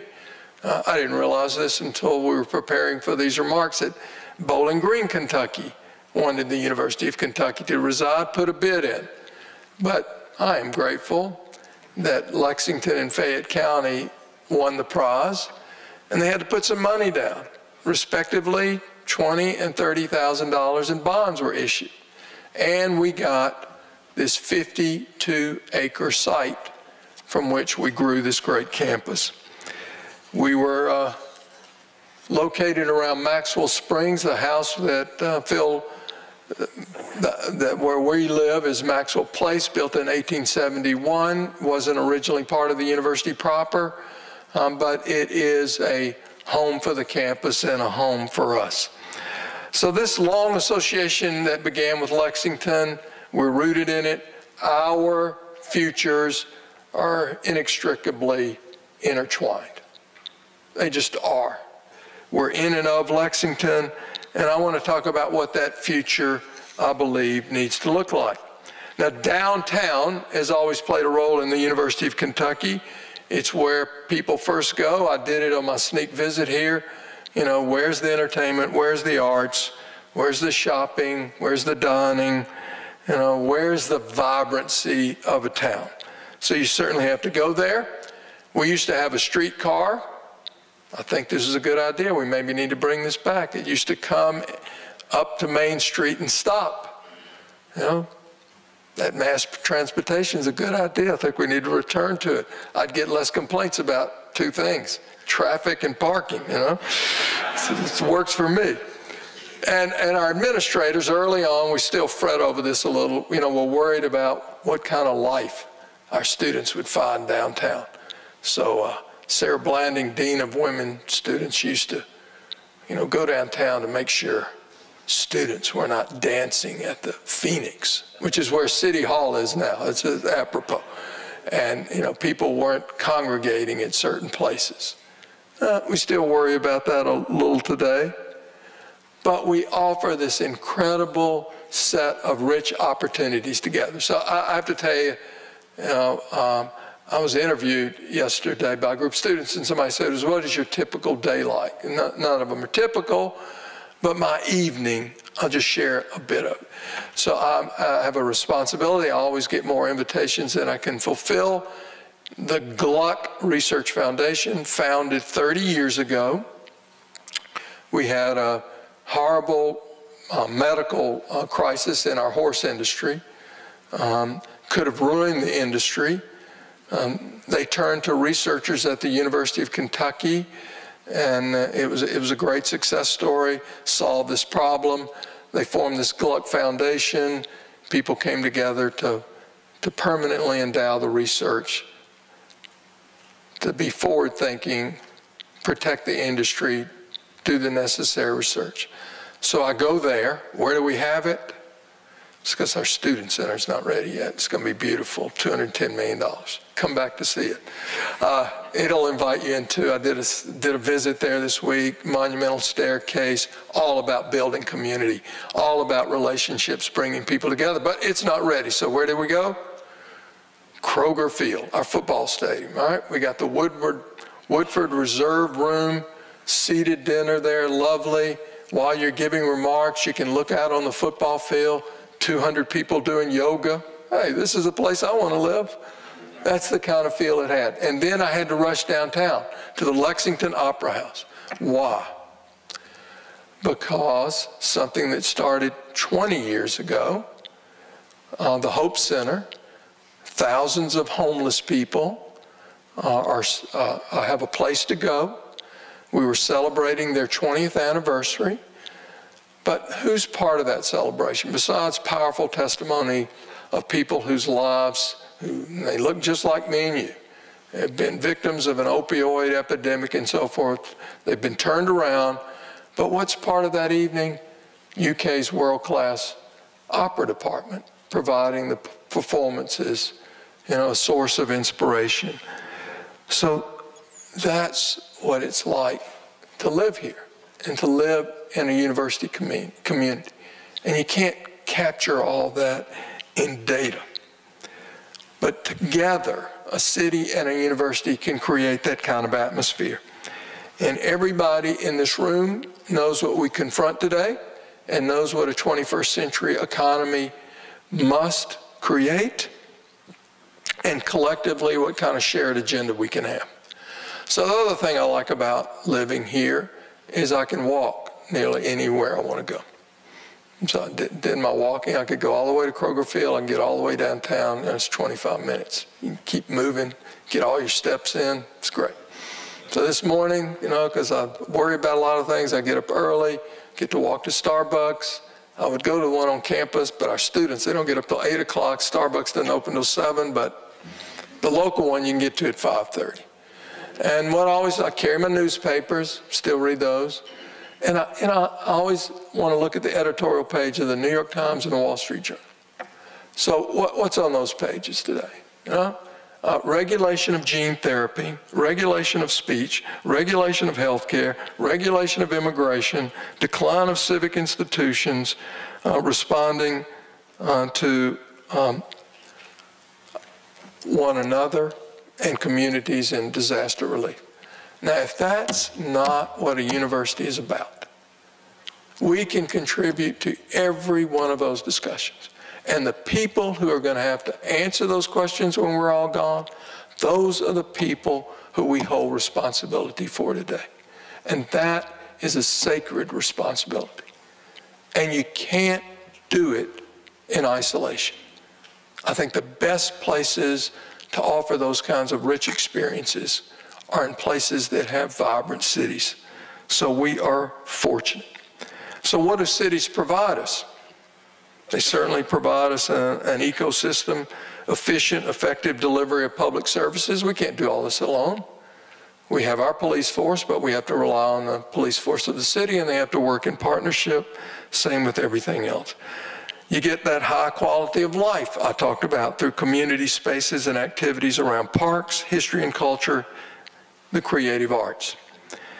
You get a branding and bolstering of recruitment in support of a place to live, a robust economy, entrepreneurial spirit that we both can share and grow on.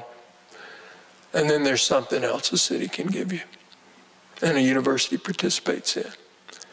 And that's your moral compass. Because at the University of Kentucky, we want to welcome you, we want you to belong, and we want your respect for individuals, especially those different from you, those who have a different history and perspective and life story, to be something you experience while you're here. And so what did we learn from our city this year? You know, there are better places for statues of Confederate generals than on the sacred ground where slaves were traded. So I salute the mayor. It was excellent leadership there. You know, and we didn't move him in the middle of the night. You know, we tackled it, and we had to work with people, and all kinds of conversations had to be undertaken. And you know what? We're not airbrushing our history. We know more about it than we probably did before. And those are going to rest at a site that has a better context. So thank you again. And our students got to learn from all of that, right? Because those are the roles they have to play in the future. So we offer this beautiful and iconic resource. You know, when you fly in here, there's nothing more beautiful. And all the elements you need to have a rich experience for students and faculty are here. And I believe at the end of the day, it really takes two things if you want to grow. And that is talent and infrastructure. That's why when I came here, I thought, gee, we can rebuild a campus. We got this incredible talent. What more could we do with modern space? So what are we today? Because of my predecessors, Lee Todd, they had this crazy dream 13 years ago. We were going to be the regional referral center for tertiary and quaternary health care. If you would have brought me in as a consultant and I know something about these things, I would have said, you were crazy. Town of 300,000 people, you're going to be the referral center? We had 19,000 admissions to our hospital 10 years ago. We have 39,000. We did 45 heart transplants last year. That's 15th in the country. The city of over 1 million people down the road has all kinds of hospitals and all, did 7. So you know what? They made it a reality. A far-fetched dream. Reminds me every day the importance of not dreaming too little dreams and all the hard work you have to undertake to make it come true. So we have all kinds of partnerships we work on with the city. The mayor and I, frequent text messaging going on, and it's wonderful. So our arrangements with property and swapping land and all those kinds of things we did to preserve what we think is a core of a campus, but also give our city opportunity to grow. We've had $2.3 billion of construction here in the last 6 years. Only 10% of that came from the state. We did incredible public-private partnerships that were creative. This facility, the whole building, $65 million, all philanthropy. That science building that Phil mentioned that he likes to go to, the first philanthropist there, UK Athletics, $65 million. So we did all these creative things. But an important partner for us still is government. So the building I look forward to with greatest anticipation is our new research building. It's a $270 million structure. It's coming out of the ground now. It's already been framed up. And the state said they'll pay for half and we'll pay for half. Now, it's going to have an economic development thrust because every one of those researchers are going to have to be nationally competitive, and they're going to bring in external funds and create jobs, and we can calculate all those. But the way we were able to convince the state of Kentucky to do that, I like to tell people I used 2 slides. I had visited Normandy in the summer. I saw a graveyard of 9,000 people. I then went to Eastern Kentucky where CDC Director Tom Frieden was speaking along with Congressman Hal Rogers. And Frieden showed a slide that said there were about 3,000 premature deaths just in Eastern Kentucky every year from cancer, diabetes, stroke, opioid addiction, those kinds of things. And I said, holy cow, we are filling a cemetery the size of Normandy every 3 years, unnecessarily. And I said, what are we doing about it? And then I broke down the funded research we have tackling all those areas, and it's enormous. We have to go out and compete for this. And I went to elected leaders and I said, we have the talent. We want to bring in more talent.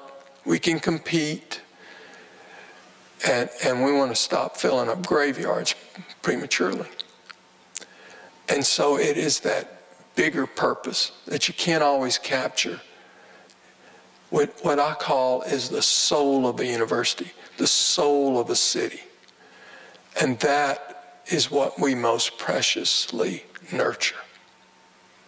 So I thank all of you for being here today and sharing with us. I am sorry. You know, I have to go do all these other things. I would love to be sitting in this audience this morning and the rest of the day. I wish you the very best. It's all about relationships, and I hope you come away from this one with new ones, deeper ones that make your community and our community an even better place to live. Thank you very much.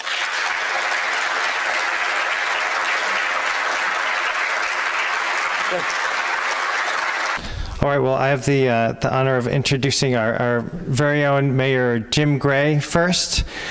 So there's, in this body of research that Ken and Ed were talking about the externalities of concentrations of human capital, there are some studies that show that there's greater civic participation in university cities. When you get higher concentrations of folks with highly educated folks, they tend to participate more. And I would argue they tend to make better decisions because they elect mayors like we have up here on our panel. So first, let me introduce Mayor Jim Gray. So first elected in 2010, now in his second term as mayor. In his first term, as many of you may remember, Lexington was facing deficits. Mayor Gray cut nearly in half the city's annual employee health insurance costs and brokered an historic deal to reform the city's police and fire pension. I see Chris Bartley in the room, who was in the room with that. That preserved the retirements of more than 1,000 of our retired and active public safety workers, saving the city millions. A national actuarial firm labeled it the most effective pension reform in the country. Since then, he's invested in public safety, creating a fourth sector, police sector here in Lexington, and he's worked to revitalize the city's downtown by renovating the old courthouse, which is nearly done, and creating the Town Branch Commons, which is something he's going to talk a little bit about today. And all that he does, Mayor Gray focuses on 3 core themes: creating jobs, running government efficiently, and building a great American city. So here is Mayor Jim Gray.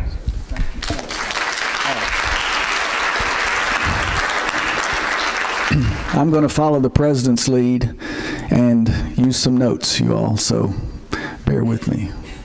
This is quite a contraption here to deal with, yeah. But I know professors like it, yeah. Okay.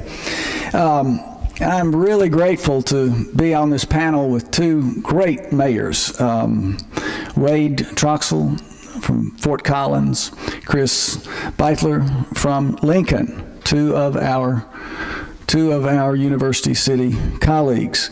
What I'd like to do, I'm going to take about 8 to 10 minutes to talk a little bit about Lexington, and as Scott said, a couple of projects that relate directly to the themes that we've been talking about today: competitiveness in a university environment, a university city environment.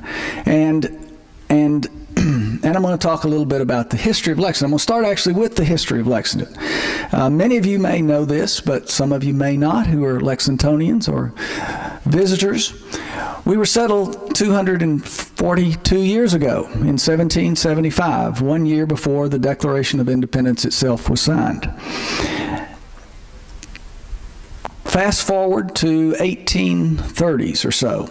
Henry Clay was then senator from Kentucky. He was later Secretary of State in the Adams earlier in the Adams administration, actually. But so in 1832, Clay and the then mayor and a prominent merchant in town, Benjamin Gratz, they raised $1 million to build a railroad from Lexington to Maysville on the Ohio River, Kentucky.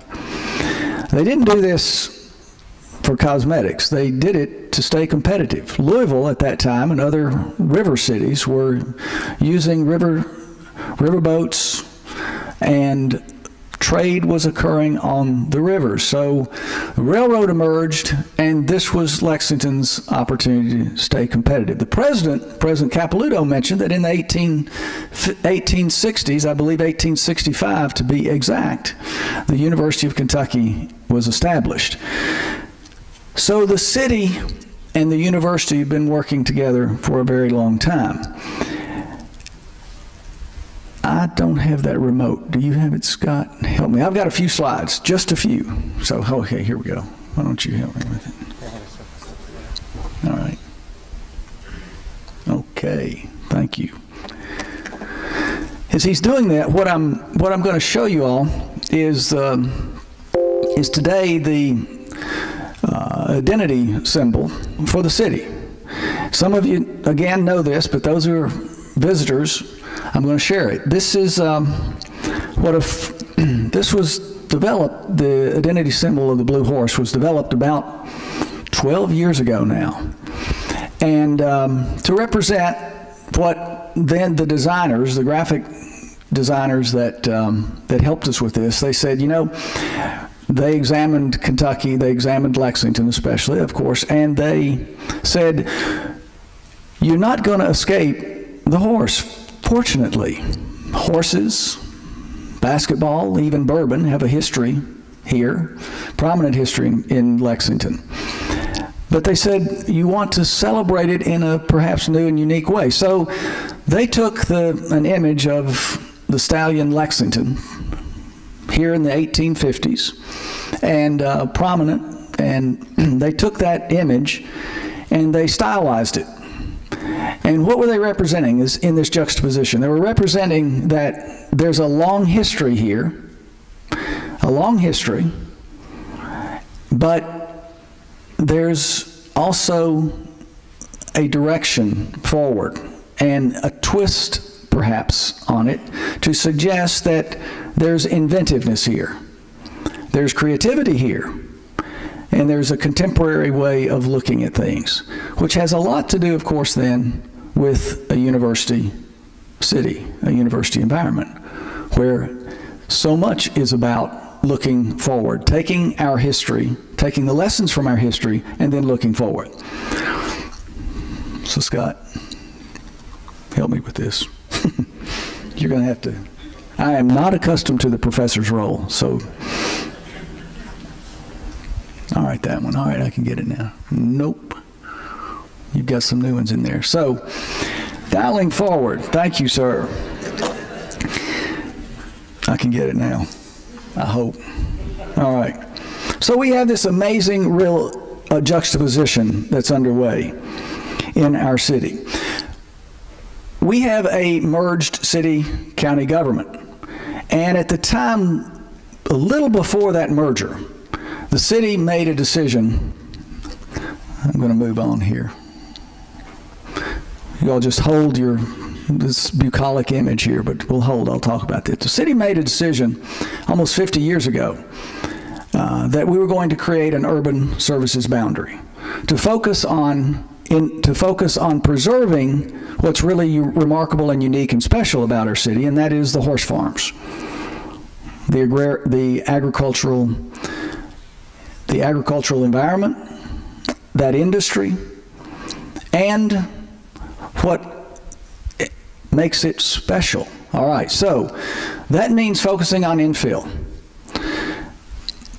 Now, as Professor Glazer said, there's a challenge associated with that, and Professor Trotsky also. There's a challenge associated with that. So we have to be thoughtful and we have to be careful. That's why every 5 years we examine this question. We're examining that issue today. We're thinking about better ways to even examine that question and issue. So today, yes, the city is known for basketball, bourbon, and horses, but increasingly we are known as a research and technological hub, a knowledge economy built around the university and its medical center. So we are thriving. The president said to me not long ago, we made a trip to Birmingham, his hometown in many respects, and what's going on in Birmingham is a similar dynamic to what's going on in Lexington.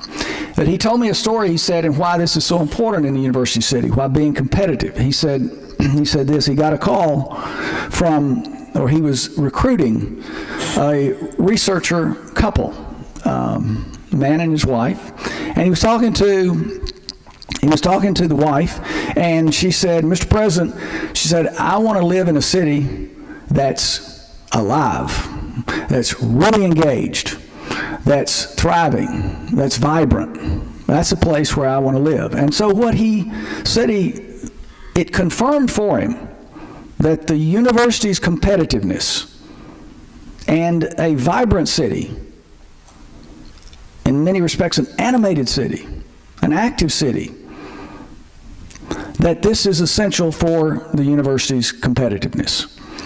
Hence, it goes to a couple of projects that I'm going to describe. And thankfully, we have some of my administration's senior people here, our administration's senior folks here. Aldona Valicenti is working on one of these projects. And Aldona, hold your hand up, our Chief Information Officer, along with Scott Shapiro. We have several of our folks from the administration. Thank you, Glenn, for being here, Charlie for being here, and others. So 2 projects. One has to do with placemaking and the competitiveness offered through placemaking. Quality of life, quality of place. And that's the image that we've got up here. The second has to do with technology and building a technological infrastructure.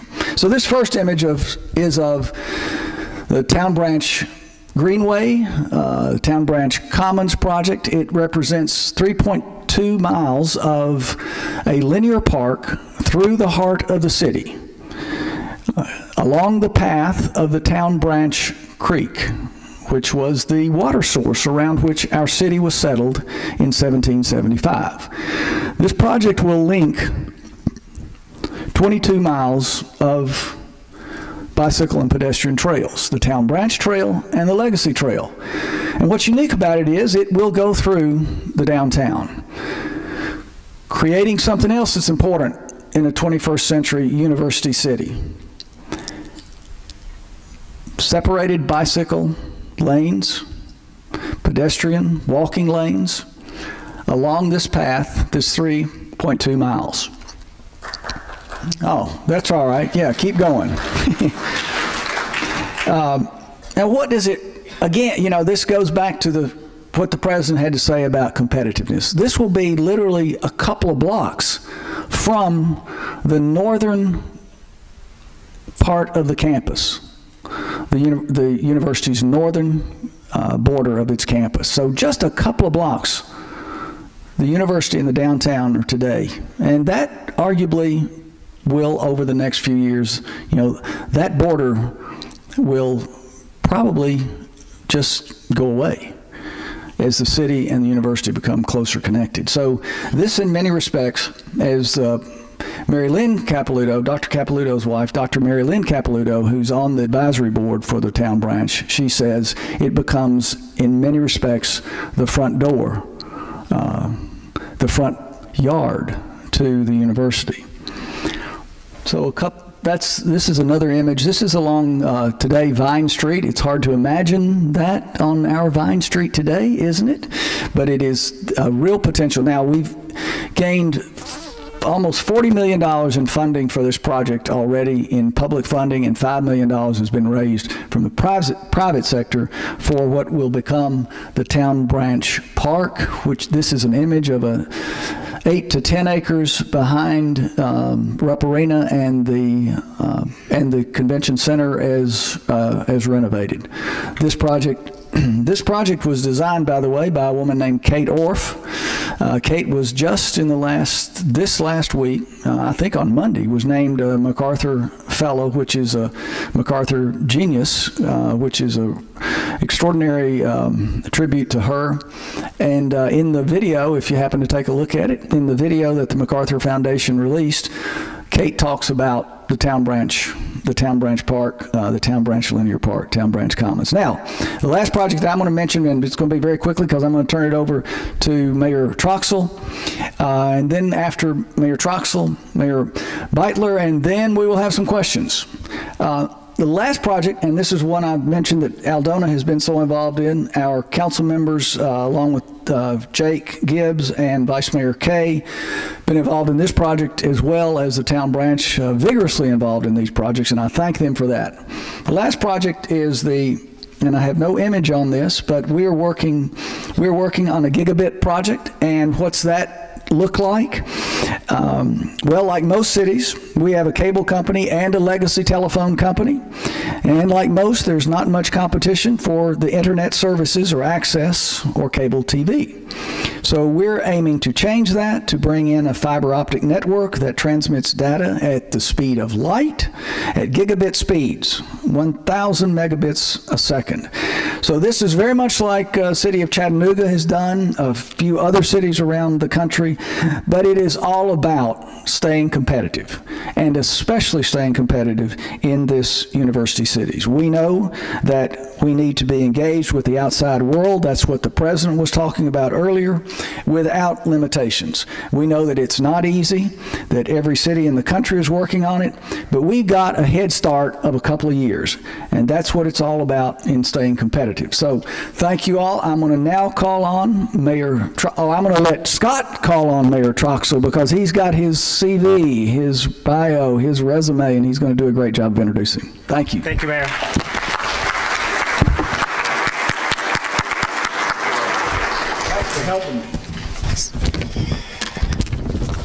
I'm going to do two things at once here.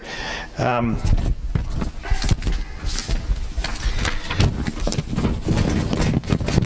it is. Okay. So, Mayor Troxel from Fort Collins, Colorado. Truly one of my favorite mayors in the country. I was elected in April 2015, re-elected in 2017, second term as mayor. Mayor Troxel is on the faculty and was the associate department head, mechanical engineering at Colorado State University. So he's a professor and a mayor. He has his BS, MS, and PhD degrees in engineering from CSU. He's been on the faculty of the Department of Mechanical Engineering since 1985. He is an internationally recognized expert in the areas of intelligent robotics and intelligent control of distributed infrastructure systems. His smart grid research has focused on intelligent systems and the integration of the distributed energy resources, including renewable energy and storage, into the electric power grid. So it's my pleasure to introduce Mayor Wade Troxell. Thanks for the introduction. Well, it's a real honor for me to be here and to join you and Mayor Gray and Mayor Beitler and to be here. Great honor. How many of you are faculty? So I'm on the faculty at Colorado State University, as Scott pointed out, in mechanical engineering, and I've been on the faculty for quite a while. And also, I should really, I think my story helps to tell Fort Collins' story. So my father was also on the faculty at Colorado State University since 1947. CSU is a land-grant university, and when I was born, Fort Collins was 20,000 people, and the university was roughly about 5,000. Now it's 167,000 people and 35,000. So as was pointed out in the earlier presentation, Fort Collins has had steady growth over that time. And it's a wonderful place in so many ways. And for me today, I just want to share some of those things that tell you about literally my hometown. My hometown, where I'm fortunate to raise my family and have my kids, but also I was able to grow up and to see the kinds of things and the decisions that were made when I was growing up. And one of the things that this personal story brings is kind of this long-term view of the legacy that we're building upon, looking towards the future of our communities together. And I think that's so important to, I think, university cities, because this quote that's been put up already, we're in our 147th year of this journey to a great city. And so how are we leveraging that in a way that even makes our city an even greater place?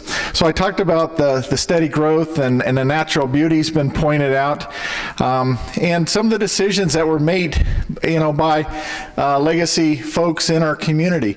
We have wide streets because they were turning wagons around.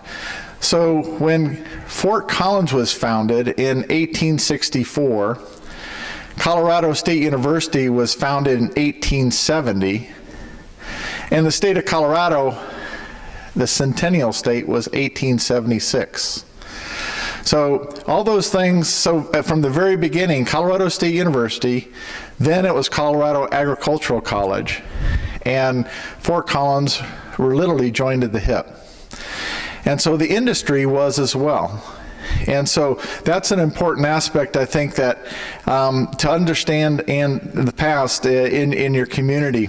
And coupling that legacy is an important part. So I mentioned the wide streets and the founding of CSU. It's Fort Collins. It was never actually a fort. It was a camp along the Cache La Poudre River, and then we were close to the Overland Trail. And so that's part of the, and there was French fur traders, but also a lot of influence from Spain and Mexico as well. So you see a lot of those influences in our area. We have a council manager form of government. As a city, we became a home rule city in 1957. And with council manager, there's 7 council members and a mayor. And the mayor is directly elected. And I work closely with our city manager. In looking at this particular picture and thinking about our community, you see, so we have a good urban center that's located along the Cache La Poudre River. That was pointed out, the transportation system. We have a train right through the middle of our community, and that creates some of the challenges that we have today. That was economic development 100 years ago. was providing the right-of-way and the access through the on the streets. And you can see that we have an old power plant that's been repurposed in the 1990s as our Energy Institute now. And it's very much part of the collaboration and the partnership between the university and the city. And to the right, you can see a new football stadium. And this is interesting too. And I know you've had some challenges with the Rupp Arena and being a municipal owned and the relationship there. This was very controversial because we had another football stadium that was located next to our foothills. And we're just right along the foothills of the Rocky Mountains. And it was 3 miles out of town. And so our current president, Tony Frank, who sends his regards, would like to be here, really went out on a limb and built a whole new stadium. They've had 2 games so far, so it opened this season. And it became very controversial in our community because if you can imagine developing a whole new infrastructure that would seat 40,000 people and putting it in the urban center where there wasn't the infrastructure, parking, transportation, other sorts of things to support it. And so that's in part of the story today is the collaboration with the university and the city and our businesses. I put up this slide because I use this a lot to think about our partnerships around the Triple Helix. And this is one of the assets that we all can build upon. I look back at the Durham-Raleigh partnership and their history in the late 50s with being a lot of anybody of any talent left. It was poor. The tobacco farming industry was in decline and things like that. They came together around the Research Triangle Partnership, and that is now very legendary, how it's really created that area in terms of medical, information technology, and other areas, a dynamic area. And I've always looked to that as a model, a way of thinking about integrating the Triple Helix, public sector, private sector, research university.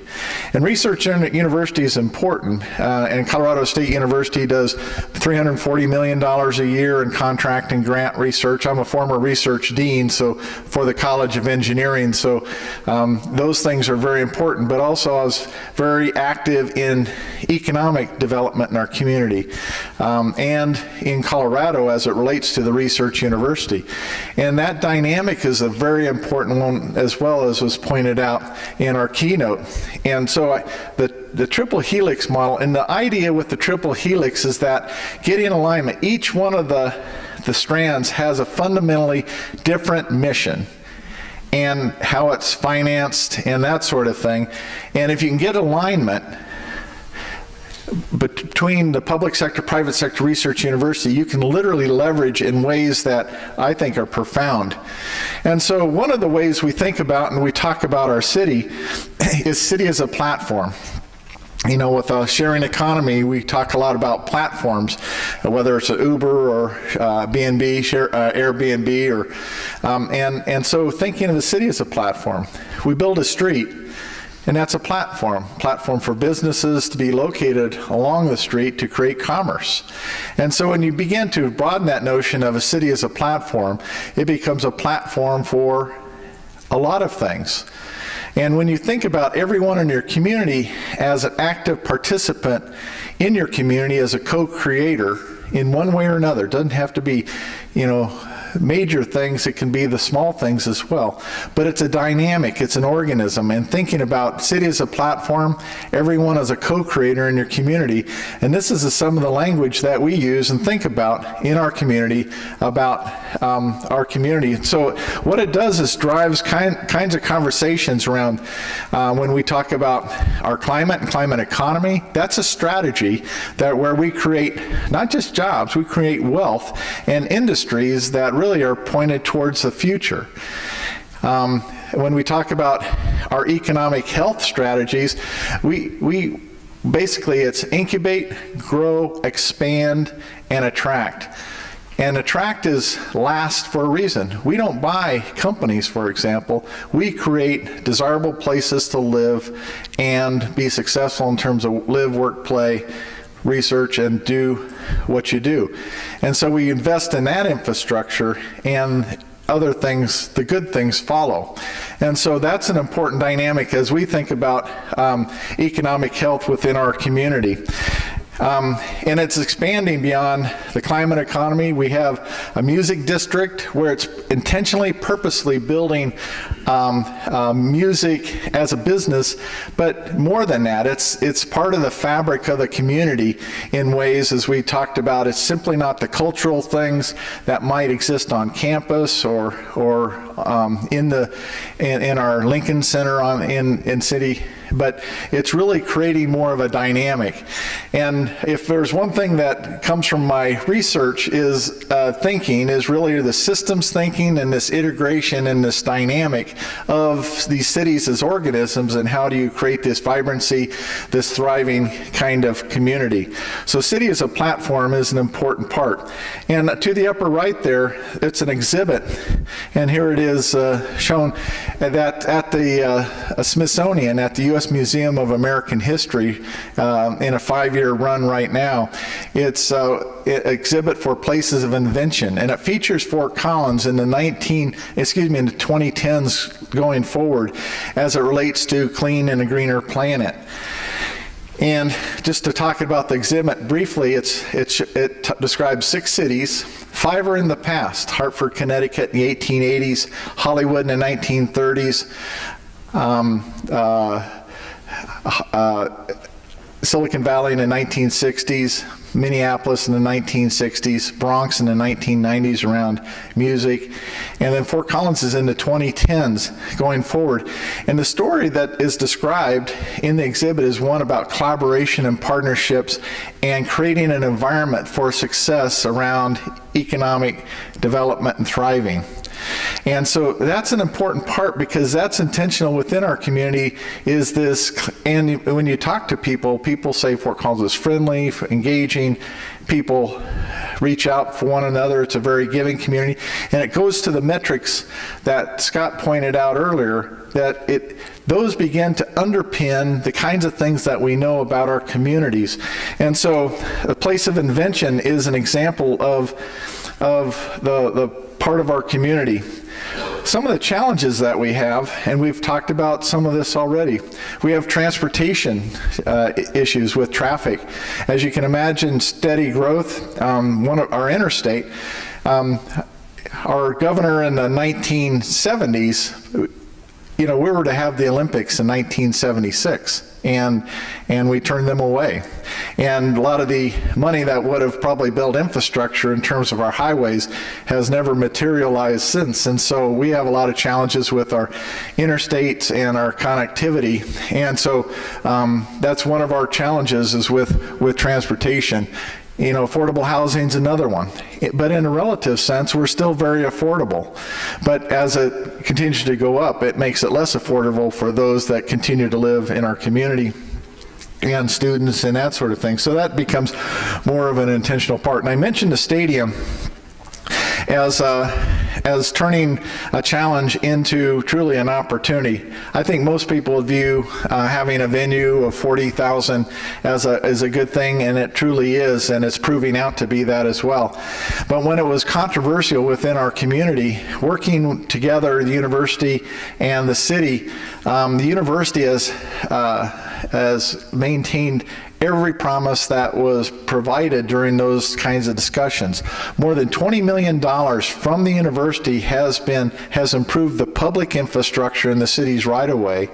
And so, for example, 2 tunnels that have increased and improved our multimodal transportation to the university, that has reduced a lot of the, improved the safety, and things like that have gone on as part of this partnership. And so it's really an important part of the message of the University City is the relationship. It's simply not, and this is where I think the word University City is important and different than town gown or different college town or different muni kinds of discussions, but it really lists the opportunity and the alignment and the leveraging beyond just the what would, I think, get to the mundane thing that every university city has is, you know, there might be student housing issues, there might be parties, there might be, to me, that's kind of that marginalizes when you talk about town gown, I think, the leveraging opportunity. University City, I think, lifts it to a much higher level related to the data that underpins what makes University City such a special place. And so why and how is Fort Collins such a special place? Well, we talked about the beauty. Just some underpinning, I think, things that is a hallmark of Fort Collins is great planning. We talk about our city as being a plan and do city. Some cities plan but don't do, some cities do but don't plan. And so by combining those two intentionally, so we have a very comprehensive city planning process that when you're there, you appreciate there's this coherence of the sense of place throughout the community. In that regard, there's decisions that were made, and this is the legacy element that you need to, that we all need to appreciate. Decisions made in the 1960s when I was a young boy, and actually I went to city council meetings on junior high. My father was on city council too, and actually I was mayor when I was 14 for a day, where I represented the mayor. But it made me aware of things then than how they've played out today. And one of those is undergrounding of our electric power system. A decision was made in 1960 to do that. That's a very difficult decision from the standpoint of ROI and well, it's not that bad, and you know, that sort of thing. And one of those things that people don't necessarily see because they can't see it, but fully appreciate, is that the underground electric system. So all the view sheds are clean. And so that adds to the community in ways that, and that was a hard decision made many years ago. Another one that, you know, in our town with 22 breweries and a couple of them national now, is that we were a dry town until 1969. And so I point that out to people as well in terms of it, from 1895 to 1969, we were a dry town.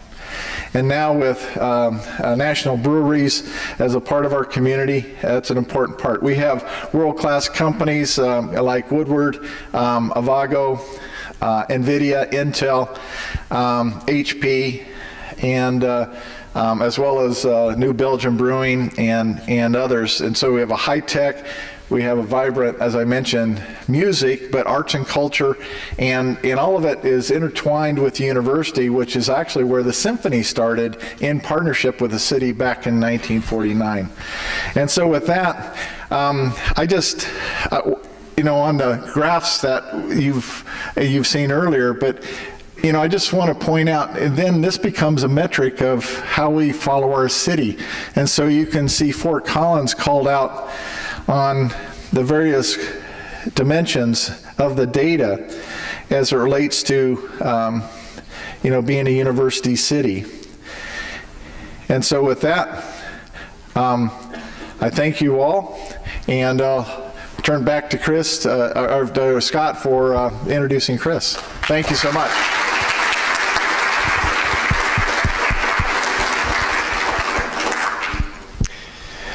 How many folks would like to underground our utilities in Lexington?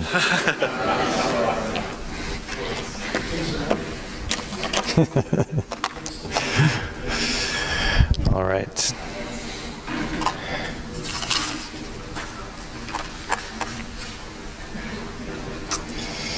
Oops.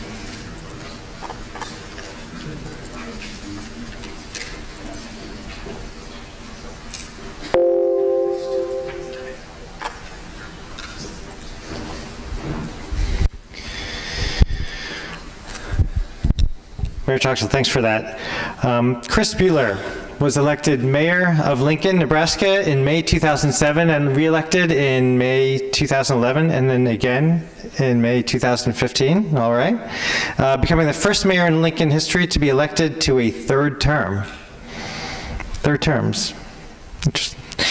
The native Nebraskan has also served 6 terms in the Nebraska legislature.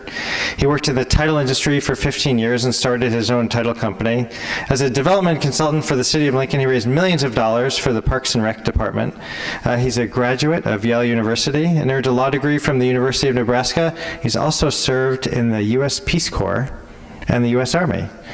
So here we have Mayor Chris Beitler of Lincoln. Thank you, sir.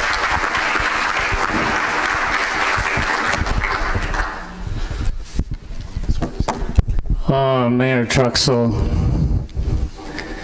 you were mayor for a day when you were 14 and didn't figure out this wasn't the best job in the world?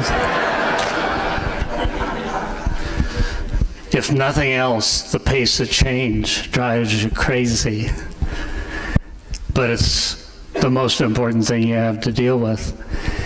I mean, even here today, it used to be when a person approached a podium, it was just short people that had to worry about getting their heads over the podium now, right?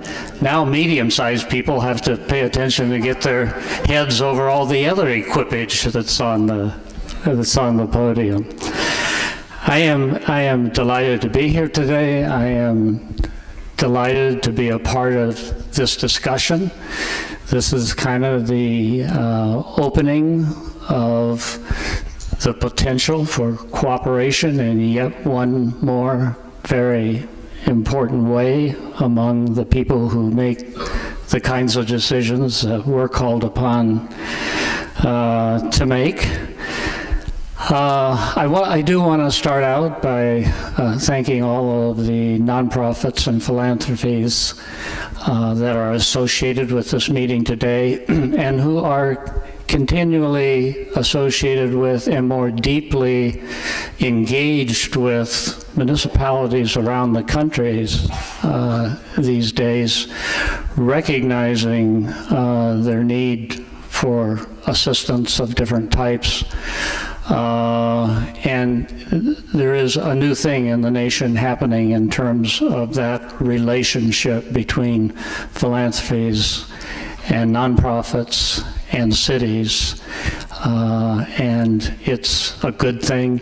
Most of us that care about change and taking advantage of change are engaged in activities relating to open data and to performance indicators and to using increased volumes of information to make better decisions, and the philanthropies are foremost in helping us make that transition to rapid technology changes. So I did want to thank them for that.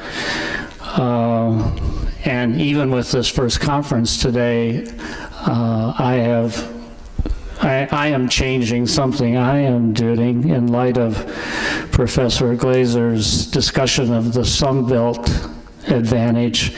I'm going to stop talking about the horrific, epic blizzards in Nebraska in 1873 and 1879 and thereafter. So with that, let me give you a little background about our city. Let me make one point relating to an enormous sea change in the psychological frame of mind in Lincoln. And then we were asked to talk about a couple of ideas that might be transferable to other cities. And Scott, I'm sorry, I'm departing a little bit from that. And I think I want to add on some number above 2 with respect to the number of things Lincoln has been doing, just to give you maybe a broader flavor of change as it's happening in Lincoln, but I also know it's change as happening in Lexington and Fort Collins too. They were asked to describe 2 things, and they're sticking to the rules, but I'm not. Our university town, of course, as has been mentioned, is also the capital of Nebraska, a city that's celebrating its 150th anniversary this year.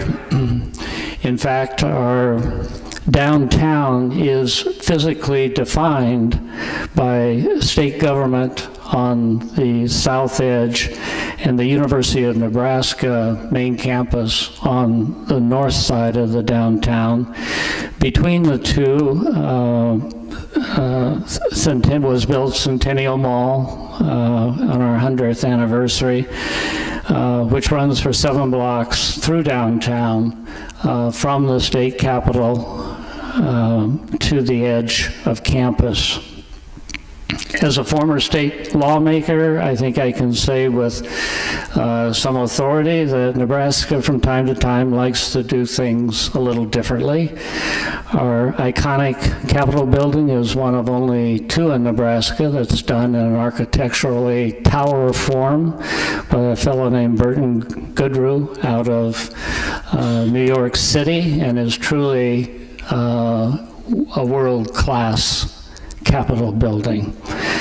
Inside that building, you will find only one governing body, our nonpartisan, unicameral legislature that you all learned about when you were in 4th grade and forgot about by 5th grade, right? But we're very proud of that system, and we think it works. Nebraska is also, economically, more importantly perhaps, exclusively a public power state. Our city-owned electrical utility is currently boasting that Lincoln is back-to-back champion in the Big Ten power rankings with the lowest average bill of all the cities in our conference. The unicameral legislature, public power, is the heritage of a guy named George Norris, who was an outstanding United States Senator in the early 20th century. My mayoral administration, as has been mentioned, started a few years ago. I've now been in office 10 years. With 2 years to go, I took office, of course, then in 2007, shortly before the Great Recession. One of the challenges at the time was the brain drain, what we called the brain drain. Our educated young people were leaving instead of graduating from the university and staying to build our own community. We needed to find a way to keep them in Lincoln and to attract even more young people so that we had the kind of creative community, volume-wise, that we could continue to build. And one of the strategies involved was to increase the availability and the variety of recreational and cultural opportunities. Standing in the way at the time was an outdated 7,000-seat civic arena that was no longer able to attract top touring shows. So shortly after my election, we all got together and a big idea popped up. They wanted to build a state-of-the-art arena by imposing new taxes during the worst economic crisis since the Great Depression. Good start, huh? They wanted to build in a rail yard just west of and adjoining our downtown's historic Haymarket area, and that particular site had severe environmental problems, and it was in a floodplain. So, furthermore, it required moving tens of millions of dollars of railroad tracks and dealing with the BNSF. So, things came together, though, and in 2010 we put that difficult proposition to a vote of the people, and it passed by a 12-point margin. That vote built the new arena, was the point I wanted to mention as a dramatic turning point in the psychology of our city. We found a way to build public-private partnerships and to build consensus to move the city forward, and we have replicated these new collaborations to accomplish dozens of sizable new projects over the last 10 years. By the way, we did find out that a beautiful new arena didn't buy you a winning basketball team. The 15,000-seat Pinnacle Bank Arena opened in 2013 and is the home now of the University of Nebraska basketball teams, both men's and women's, and it also has been hosting artists like Paul McCartney and Jay-Z and Pink, and we've transformed the area south of that arena from a dirty railroad yard into our new West Haymarket. It is now home to 2 new company headquarters, extensive residential and office space, a hotel, and 5 new parking garages that support them on 5 entirely new blocks. Private developers created the entertainment district across from the arena called the Rail Yard, with bars and restaurants and a giant video screen and even ice skating in the winter. Building is booming, not just there, but all across the city. Today, more of our young people are choosing to make Lincoln home. As NPR reported in a series a couple of years ago, Lincoln's strong tech startup community is making our city a hub of the Silicon Prairie. CBS News said Lincoln is becoming a mini Palo Alto, as home to more than 100 software startups. One of those is Huddle, a firm started by several university graduates with just 3 employees. The sports video company now has 400 employees in 14 countries.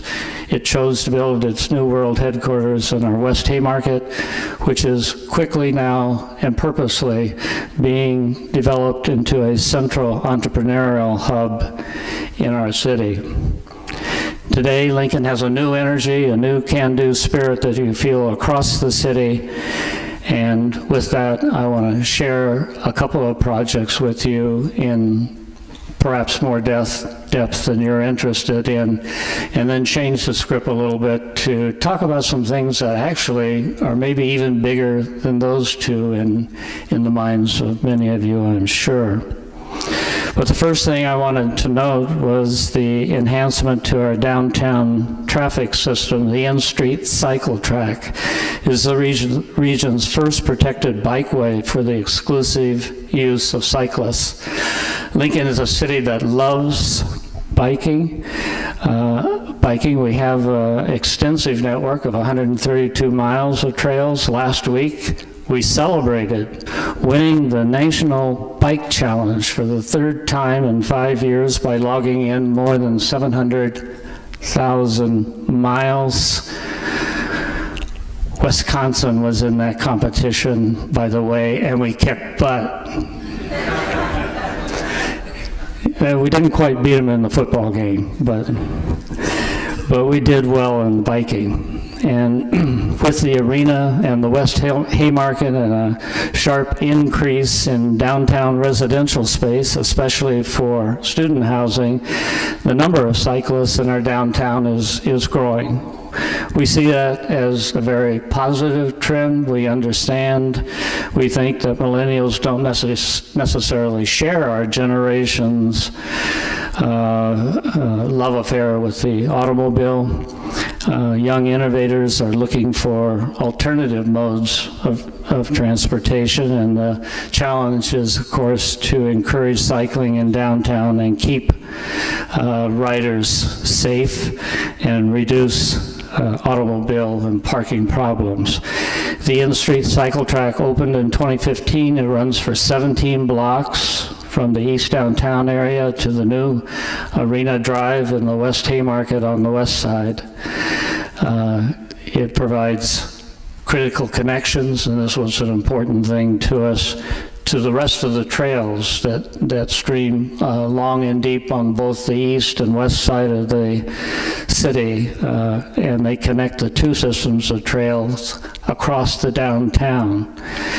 The 2-way bike lane is separated from traffic, and every intersection has traffic control devices for cyclists and for motorists and for pedestrians. It's a $3.2 million project funded with both private and public funds, included tax increment financing, private donations from a great nonprofit in our state called the Great Plains Trails Network. It had its share of critics and controversy, but it's proven to be a great addition. Even before it opened, the People for Bikes organization ranked it as one of America's 10 best bike lanes. In the last year, nearly 100,000 riders have used the cycle track. That includes nearly 12,000 in the month of June alone. Developers of a new mixed-use district that is another great project in progress. We call it the Telegraph District. It's on the east side of our downtown, and it has cited the cycle track as a factor in their decision making. The second project I wanted to mention, and with a little more length, has to do with the direct partnership with the University of Nebraska and with the private sector. I need to back up and give you a little bit of history. The second year I was in office, the state legislature, with the advice and consent of the municipality of Lincoln, decided to move the state fair from Lincoln, where it had been since 1901. The state fairgrounds just northeast of the university campus had become run down, and the university was looking for room to expand in that area. Today, the new state fair is thriving elsewhere in central Nebraska, and the former fairgrounds is now home to the university's innovation campus, which is in a sense the second entrepreneurial hub in the city of Lincoln, along with the West Haymarket area. It's more a research campus designed to facilitate partnerships between the university and private sector businesses, both new and established businesses. One of its goals is to be the most sustainable research and technology campus in the nation, and we found a way to use city resources to help make that happen. The city has a wastewater treatment plant in the vicinity of Innovation Campus. In 2013, the city and the university entered into a 50-year agreement to use reclaimed water discharged from that plant as an energy source to both heat and cool Innovation Campus facilities. The project was named the Central Renewable Energy System, or CRESS for short. The city and the university leveraged qualified energy conservation bonds to fund the initial $12 million investment. That Department of Energy program enabled us to borrow money at lower rates to fund energy conservation projects. Under the agreement, the city provides up to 24 million gallons of reclaimed water per day. That amount can support up to 1.8 million square feet of development.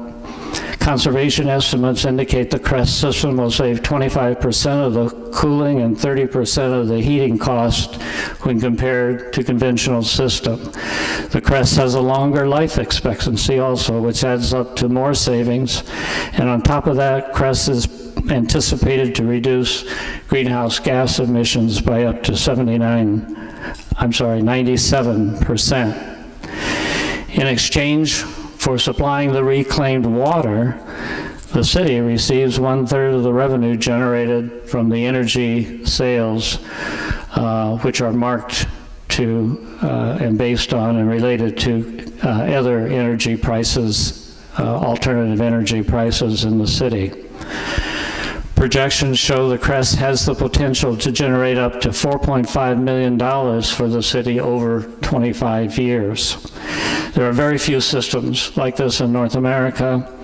From the economic development perspective, this is the type of initiative we think can make a difference in our ability to attract businesses to Innovation Campus.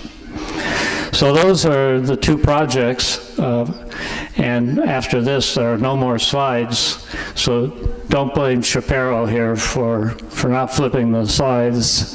They don't exist, but I just wanted to tell you quickly, perhaps to encourage those students who are applying for scholarships, and and are looking for a variety of ideas just to go through quickly a few other things that we've been doing. We have our ALLO project, which is our fiber to home project. And it was designed to be a 4-year partnership with a company called Nelnet and with a company called ALLO to bring fiber to every home in Lincoln.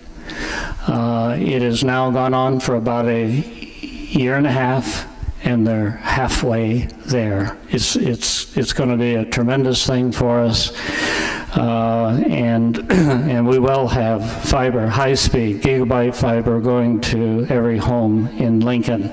We already have accomplished a downtown broadband project, and anywhere you are in the downtown, you have available to you through city conduit 5 different providers that can provide you with high-speed internet services competitively. We are also halfway into our what we call our fiber to mobile project, which will result in about a year and a half in 200 placements of small cells in key locations around the city and especially in the downtown. Beyond that, we've built 3 beautiful downtown plazas, one in each sector of our downtown. We're very proud of those. I think you saw a picture of what we call Ascent in Tower Plaza, the colorful glass tower that was roundly criticized when it was built and is beloved by all today. I am proud to say some of these placemaking things that attract people to a community are very hard to do, and I congratulate Mayor Gray for taking on this Greenbelt project. My experience has been that people love these things once they come into existence if they're well done, and we engage in that. The arts and culture are important, we think. Beyond that, 3 more things that are on the runway right now. Community learning centers. We have a problem with poverty in Lincoln. We have a lot of kids on the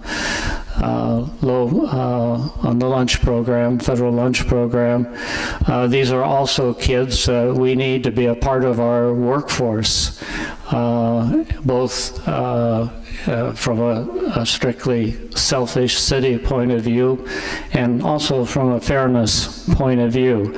The community learning centers, it is the concept of a joint partnership between the school district and the city, whereby the city provides money to the school district, and the school district provides facilities for after-school programming primarily, and some before-school programming.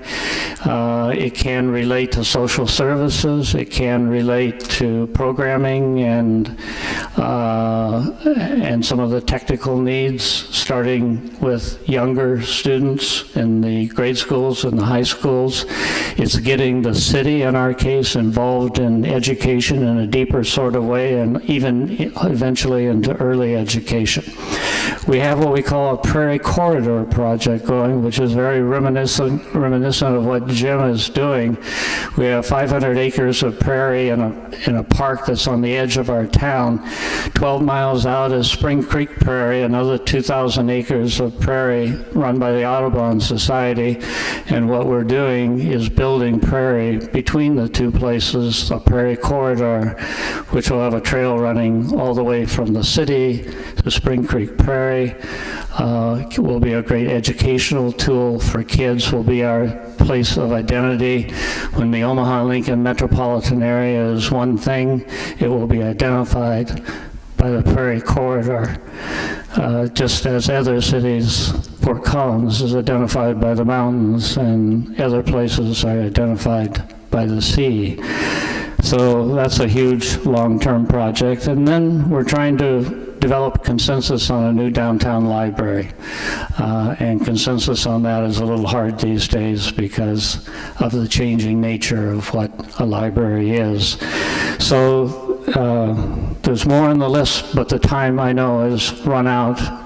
I appreciate your listening to the problems and the solutions of a small town in Nebraska, but we enjoy being a part of all of this. Thank you. That's great. Thanks so much. Thank you, Mayor Breitler.